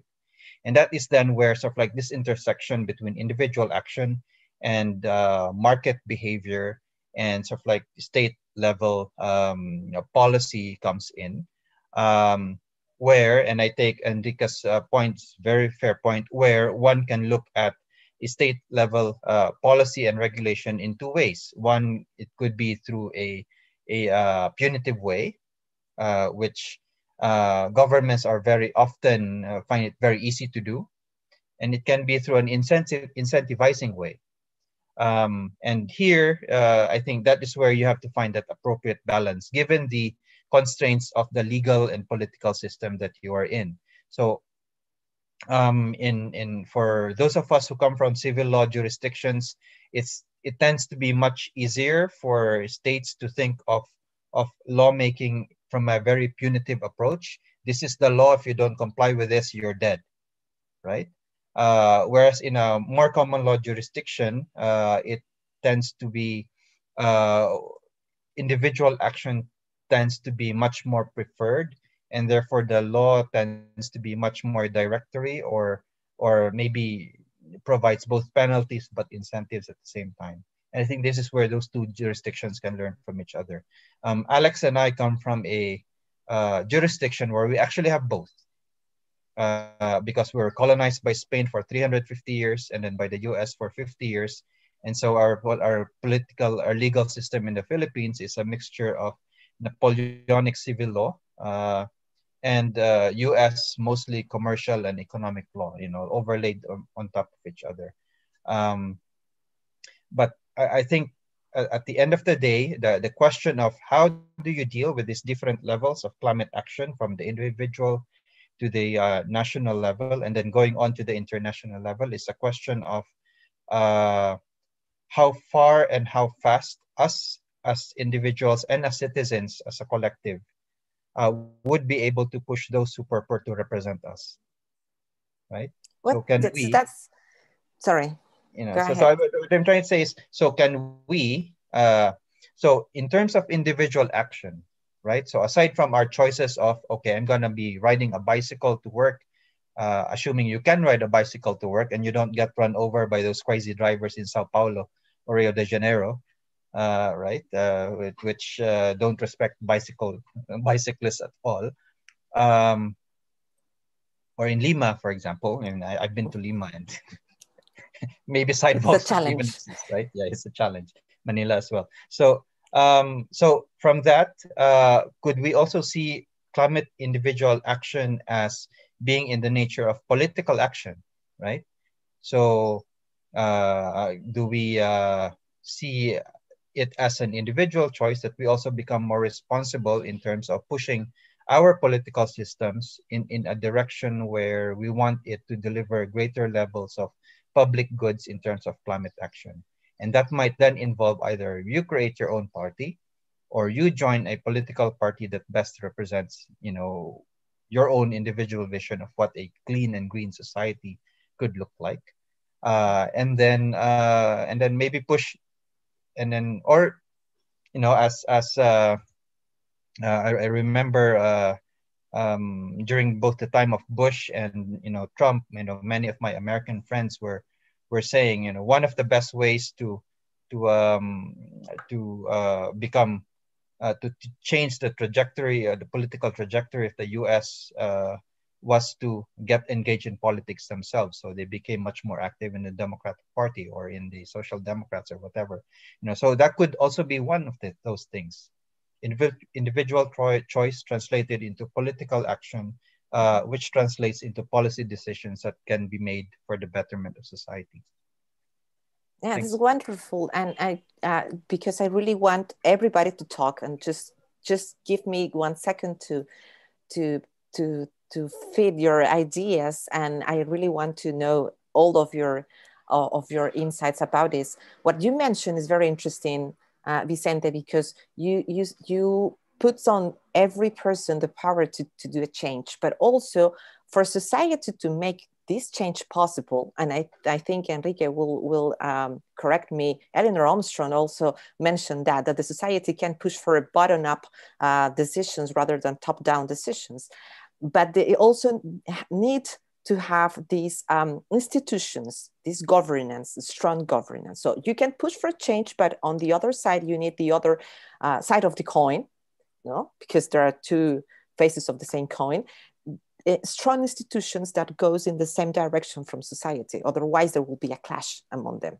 And that could fit into these decisions. You know? And just another thing that I was thinking about what you said, Vicente, is that it is true that for instance, for less developed countries, it's more difficult to have these choices available because we lack of so many things. So this is one of the most difficult challenges. And also the institutions are weak because even though they have the power to sanction some conducts, they don't have enough resources to do these enforcement actions. So sometimes law is just a very wishful thinking wording on a paper that you can collect, but there are no means or instruments to enforce them correctly. So these are my thoughts.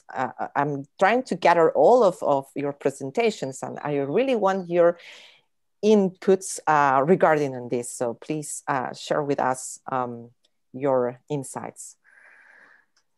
And Maria, you just described Brazil for me. I don't know if Henrique agrees, but that's exactly it. We have so many laws, and we have this beautiful constitution talking about, which is the environment being on everyone's rights.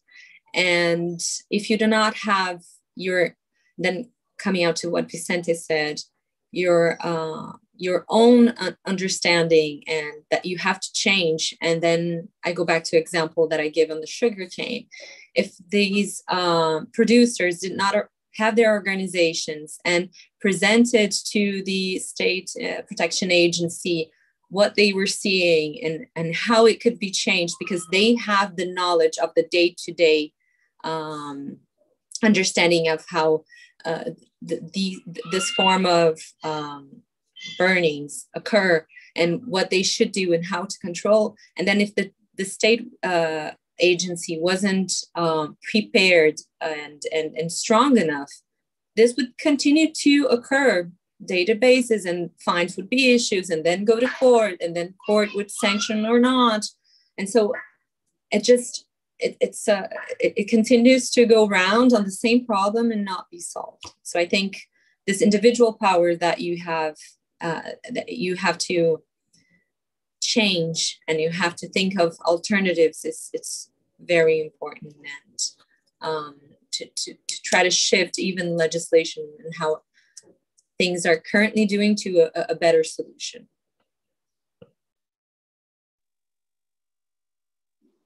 It's interesting that I'm receiving several WhatsApp messages about this discussion, and people, I think they're watching in YouTube, and so they're not putting questions in the chat and opinions.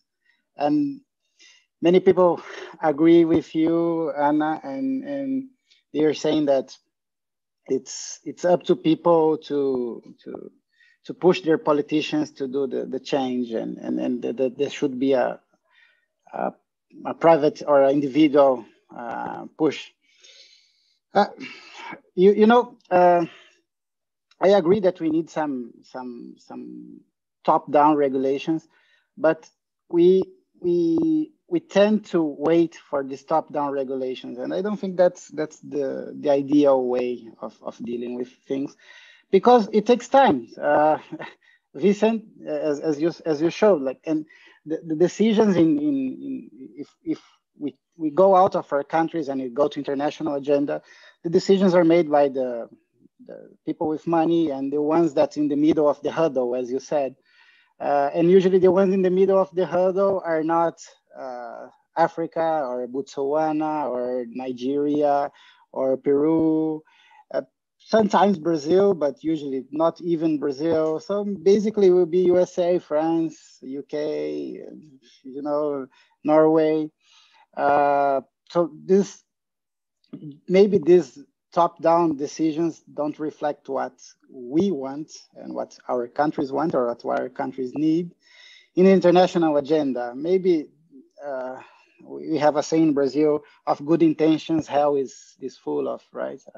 or hell is full of good intentions. Like, not usually good intentions are what people really need. And yeah, you agree, Anna? I see you smiling about what I was saying. And you know, so usually it should come from, or must come from daily practices, and that's why I stress the difference between civil law and common law.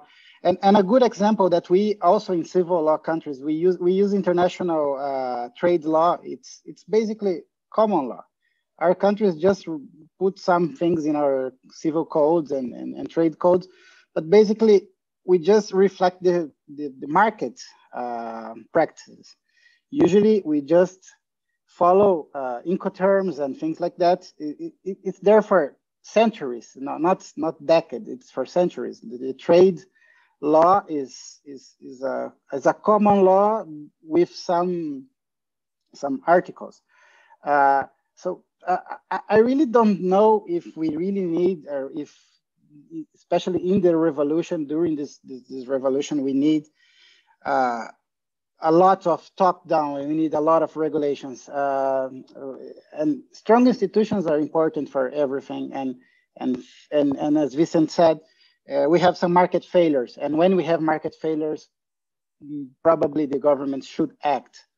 But we need to identify when we have market failures. We have to identify the Anna's example of sugarcane fire. It's not good. We know that's not good. So we know that it's for the externalities are better than the benefits. So you have more problems if you put fire on your sugarcane camp after you did, because not just environmental outcome, but also for other things.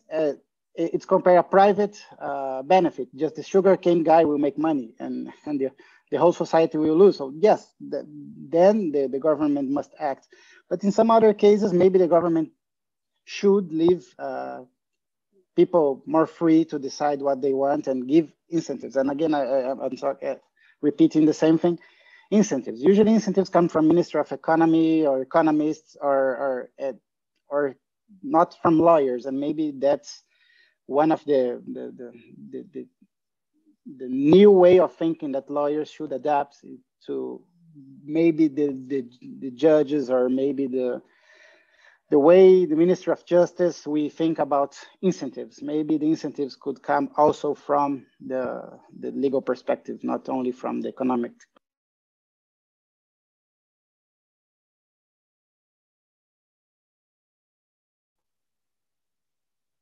Vicente, Pierre, Nadia, Alex, Oban, what do you think about all of what we were talking? I will take my joker. Yeah. Let's go. I will go after you, Pierre, please. Okay. No, I think I wouldn't be so critical about top-down regulation. I think this is our tradition in France. So we're very used to. We're more skeptical about market instruments, but I think that's a mindset. The thing is, maybe one thing we do not talk about is also the complexity of the law today, for the industry, for the individuals, for even, I guess, for lawmakers themselves. I'm not sure they understand completely what is the legal framework. And this is when dealing with industrials, like as a practitioner, giving advice on a daily basis, how it works, what they can do, what they can't do. It's very, very complicated, and only the major companies can deal with all the regulation, because they have the internal resources to know how it works, to know how to deal with, who they have to contact in the administration to get the good information. For small operators, it's more complicated. And for us, even like when we have to go through all the regulations and the law, it's very complicated. And And the implementation is also complicated for the administration when we deal with the equivalent of the EPA in France. Locally, they don't know all the regulation. They have to know how it works for waste, for industrial emissions. They issue permits with additional norms, and at the end, it's just a complete mess. And this is one of the reasons it doesn't work that well. It's not that the industry doesn't want to implement, but most of the time they don't have a good understanding of what the administration expects from them. So and I don't say that this we cannot say that it's too complicated, so it have to be simpler.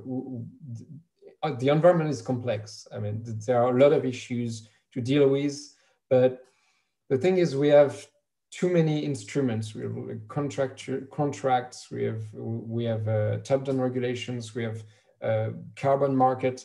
So I think this is one of the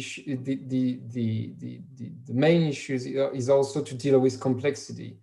And I don't provide a solution. I don't have it, but this is also something that we need to take into consideration where designing environmental policies is dealing with a very complex topic, scientific as well, like a science-based topic. So we need to take into consideration science, and yes, I think this, as a practitioner, the main thing I see, it's like complexity and the difficulty for the industry in particular to deal with this complexity and to find benefits in environmental law, in implementing environmental law.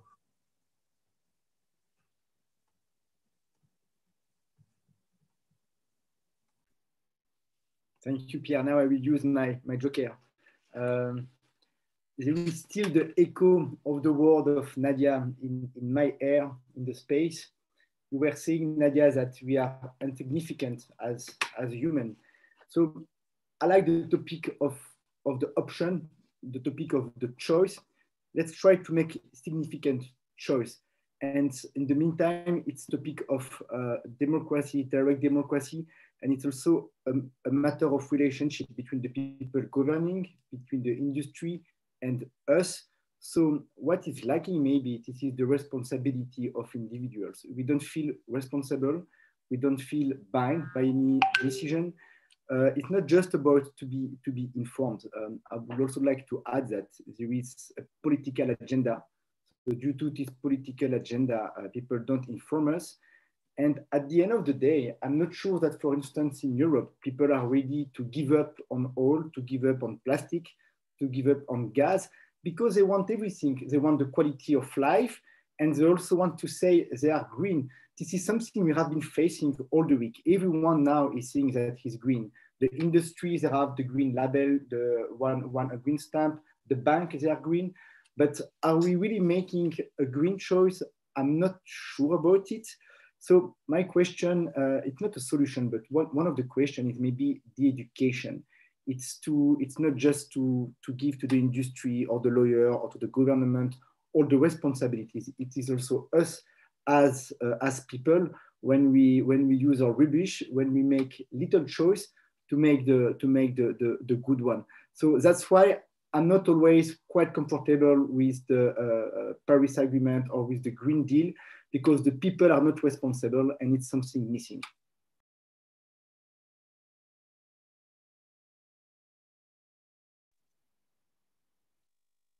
Yeah, you're right. But again, I'm kind of optimistic most of the times with this topic, because again, when money flows start, everything starts flowing, and the money flows. It's really difficult to stop the money flow. So when as we are seeing, the market is growing, the bond issuing is growing. We're having several regulations. We're having this new mindset, and as you said, people want their plastic bags, and they want their plastic chocolate, and the chocolate inside another, one plastic for the chocolate and one plastic for every piece of chocolate. And maybe in Europe is less. If you go to United States, we all studied the United States, and you open, maybe the Pringles will come with one plastic in each Pringles in the future, United States, because people, I don't know why they want it, and in this aspect you're right, but as I point, as I like to think, it's a revolution, and revolution takes time, and revolutions go forward and come back. Vicente exposed it. The Paris Agreement is from 2015, so we have 6 years. It's recent. It's really recent. We like to think it's already 6 years. I like to think the different way, because I understand usually as lawyers 6 years is a lot of time, but for government 6 years is nothing. Like 6 years is one term and a half of a politician. And if you see an economic revolution or economic growth, if you take the most used examples like China, Japan, Korea, if we talk about growth, not green growth, just growth, it takes 30 years for a country Japan from a poor, destroyed country after the World War II to become an international, the second biggest economy in the world. Japan took 30 years. Korea, the same thing. And Japan is taking, and China is taking the same. So I think Vicente, he works more as a government in an international arena. 6 years is nothing. That's my whole point of view for everything. And using back the example of cryptocurrency, yeah, they started in 2009, and we're still discussing. So I don't know, Vicente, what do you think? You think 6 years is a long period of time, or it's a short period of time for? Yeah. Thanks, Henrique. No. You're right. Look at it this way: the Paris Agreement, we agreed to it in 2015, entered into force in 2016. But, and here's the but, the implementing rules for that was agreed only in 2018 and 2019, which means governments have actually not yet started implementing the Paris Agreement. The first year of full implementation of the Paris Agreement is actually this year. So it took us, that long period of time just to negotiate after the negotiations. So, and this is also a problem in the sense that the first set of what they call nationally determined contributions, right, under the Paris Agreement, enter into force or start being implemented this year, 2021, because you had a previous set of commitments already that was supposed to have ended last year. So 2021 to 2030. And now a problem here as a global community is that the IPCC, the scientists, and I think Pierre was pointing this out, we have to listen to the scientists too. The scientists are all telling us that if we want to have at least a 2/3 chance, 66% chance of being able to hand off to our grandchildren and great-grandchildren a world that is still livable for human beings by the end of this century, we have roughly 20 years between now and 2040 in which to make sure that we drop global emissions to such an extent that we are able to keep the rise in temperature to not more than 1.5 degrees by the end of this century. And so that is a very, very, 20 years might sound long, but when I was finishing my LLM 21 years ago, I would not have thought that, 2021 is just around the corner, but looking back over the past 20 years, it's actually just around the corner, right? So in terms of the global community, in terms of what we do as individuals and what we hope governments will do as governments and what we hope, the international organizations and all of us do together, on climate change, for example, we have barely just 10 to 15 years of our current lifetimes in which to do these things. And that means that markets have to switch fast. That might mean that we have to look closely at top-down regulation plus incentives. We have to look at how individuals react, and we have to look at how people can react in different ways, depending on where they are in the world. Because people who are well off in Norway or in the UK or in France or in the US will be able to react and will have less vulnerability to climate impacts compared to the people who live in Brazil or in Peru or in the Philippines, particularly the poor in our countries, right? And even within countries, the rich and the elites who live in the big cities of the developing world are likely to have a different level of vulnerability compared to the poor people who live on the sea coasts and the upland areas in our countries as well. So all of this will have to be thrown into the mix. And what that policy will eventually emerge, within the next 5 to 10 years is going to be something that will be really interesting to look at. Because whether we like it or not, we are in a crisis situation.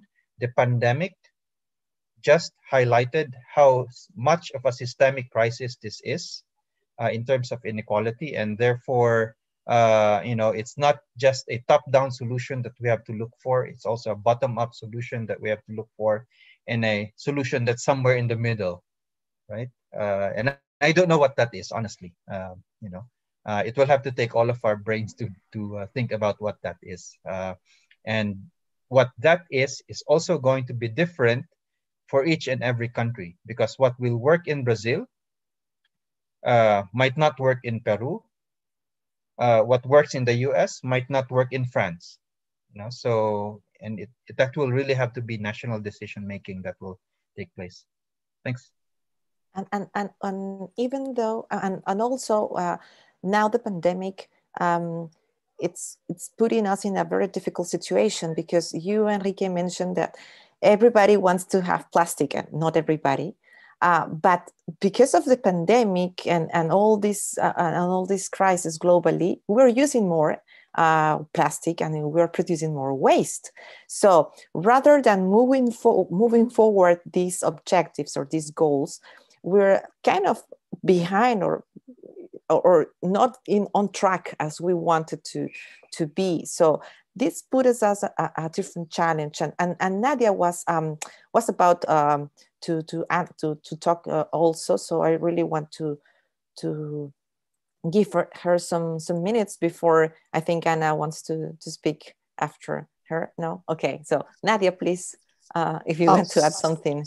I just want to add a few things. I promised myself that I was not going to be pessimistic. Unfortunately, I think that the only way to sometimes change the course of humanity is to actually drive the pessimism a little bit harder. When scientists say that 1 degree of extra heat on this planet rises by 1 degree, it's going to cause X, Y, Z amount of devastation. To the average human, 1 degree doesn't mean very much. I don't think that they realize that 1 degree, we're talking about a planetary 1 degree shift, rather than 1 degree here. Okay, so today it's 25, tomorrow it'll be 26, and no big deal, I can deal with that. We do not emphasize enough the damage that has already been done to our planet. And yes, I am guilty of having shown you photographs from our planet from space, which really do demonstrate how, in the global scheme of things, in the universal scheme of things, we're but a tiny little speck, a tiny speck. But the human being on this planet is the most active and perhaps the greatest that has of an influence on the planet and for all of humanity. Not just for humanity, because that would be very hubristic, for all other species on this earth. We have to change our ways. We have to start now. We're already too late. I don't think we have 10 or 20 years. That may be sort of a projection that, you know, someone might be able to accept. In my view, having gone through a very active, ecologically, you know, aware period of the 1970s, we're running out of time. We're definitely out of time. I'd like to be hopeful that conversations like this, that the Berkeley Global Society has organized, will have an impact worldwide. I think that we can by continually coming back to this. You've done a very good job. This was a very interesting conversation, and thank you for having me. So I'm sorry, and I will use my privilege one last time. Nadia, about the timing, I was thinking when I was listening, Henrique, and Henrique, I'm not putting you in the case of financial and banking people, but what I also do believe, we all have a different perspective. When you are talking with the people involved in the tech, they will tell you that they don't know what will happen in the next 2 years about the next phone, about the space innovation. So it's about the timing. We all have our own space, our own environment. As we were saying, Vicente, it's about contingencies. Each state also have its own way to work. So Nadia, how can we work on it? Is it about education? Is it about just to push people? What do you propose? I know you don't have a crystal ball, but what could be some ideas? I think you've got a spot on. It is education, and we bring it into the schools. We start teaching our children, our grandchildren. You have to continually have that. Here is the earth. This is what it's made of. It's take your kids into the woods for hikes. We live out in the country, deliberately lived out in the country because I didn't want to be in the city. It was just, you know, you feel crammed, you feel, although I grew up in the city, but as I said the other day, we have 25 hectares of land behind me, and it's just bush. It's really, we reforested 17 acres. I have my daily fights with the beavers that build dams. And, you know, as much as I may complain about them, I love these creatures because they do help protect wetlands. Education, it has to start very early. You have to teach every single human again, every single year, how to respect what we have around us, how to respect our neighbors, how to respect the only planet. This is our only home. We are looking for exoplanets, but they are light years away. We have identified hundreds of them, perhaps even thousands. I could be very wrong, but they are very far away. And we are not about to hop on, you know, a starship and zip off to another planet to start over. Education. It is educating our children, educating the politicians, educating local government, and pressing local government for local solutions. Mass transit, good, efficient mass transit that is affordable is better than millions of cars on the road. Step by step, a little bit at a time. And I think we may be able to achieve a sort of a stasis in the planet's atmosphere and the stasis in the climate, and perhaps begin, not reverse, but just begin the process of reversal and regeneration. Thank you.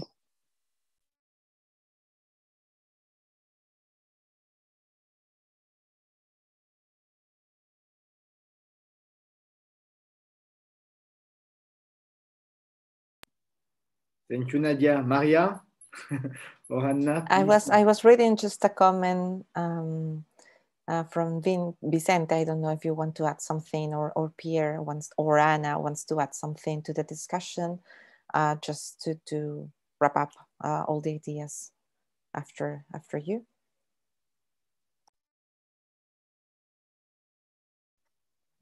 Well, I could take a quick shot and, you know, just say thanks again for inviting me here.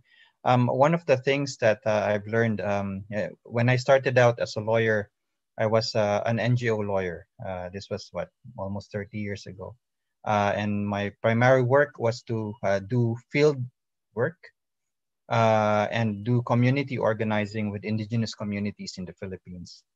And I think one of the best things I've learned, which sort of like I've kept all throughout my professional life, and this what Nadia said really resonated with me, was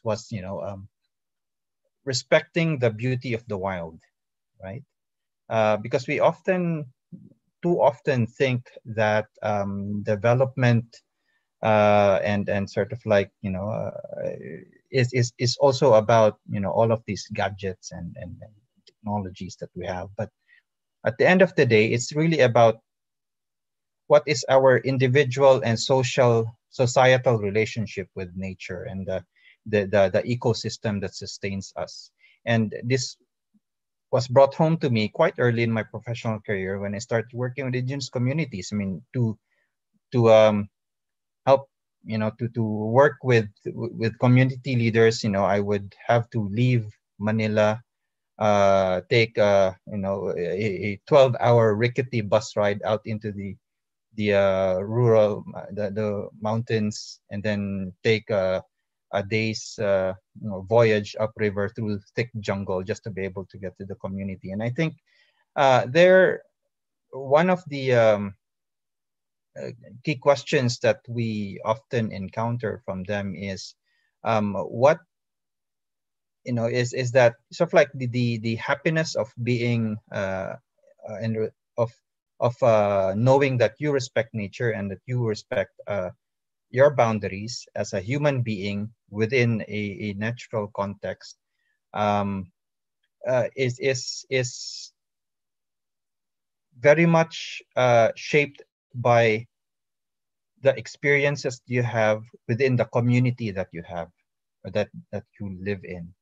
And so I think what Nadia was pointing out is crucial.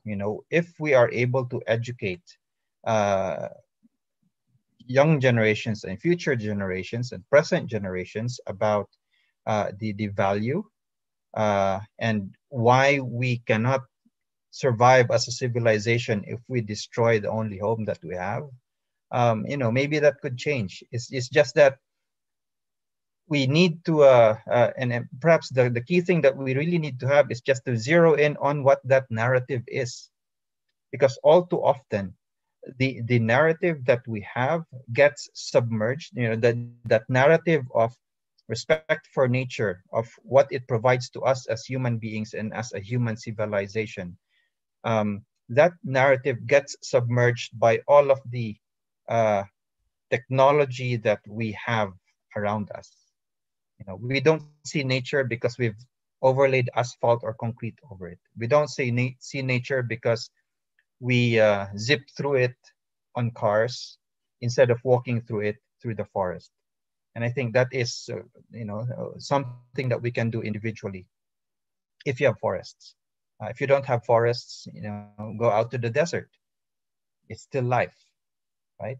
If you don't have a desert, maybe go down to the sea. That's still life out there. At the end of it all, I think, the key narrative is respect life, because life is what sustains us. And life is not just us as living human beings, but life is about this whole continuity and continuum of the ecosystems that we live in. So maybe I'll leave it at that. Thank you.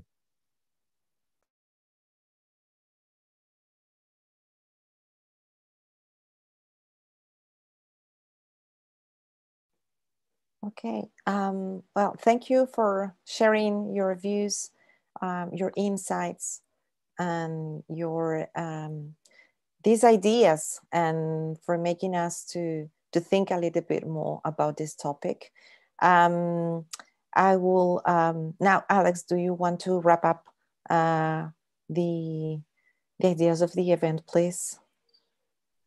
Thank you so much for that, Maria, for that great moderation. And thank you for all of our speakers today who shared their ideas, as well as Nadia, who is joining us in the panel. I guess what we've been seeing consistently in all three webinars is a common theme of we are really running out of time. And we've repeated that so many times across all these webinar conversations. And also a common theme that we've been seeing through all our conversations is that there is no one sector that can change this. It will need a multi-sectoral approach.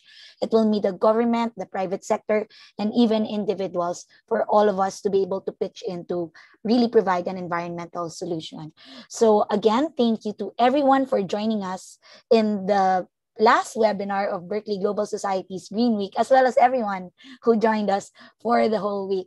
Special thank you to Maria for being our moderator, and of course, every person that was in our panel today and in the whole week for sharing their time and knowledge, and of course for the audience as well for a very lively discussion. This wraps up the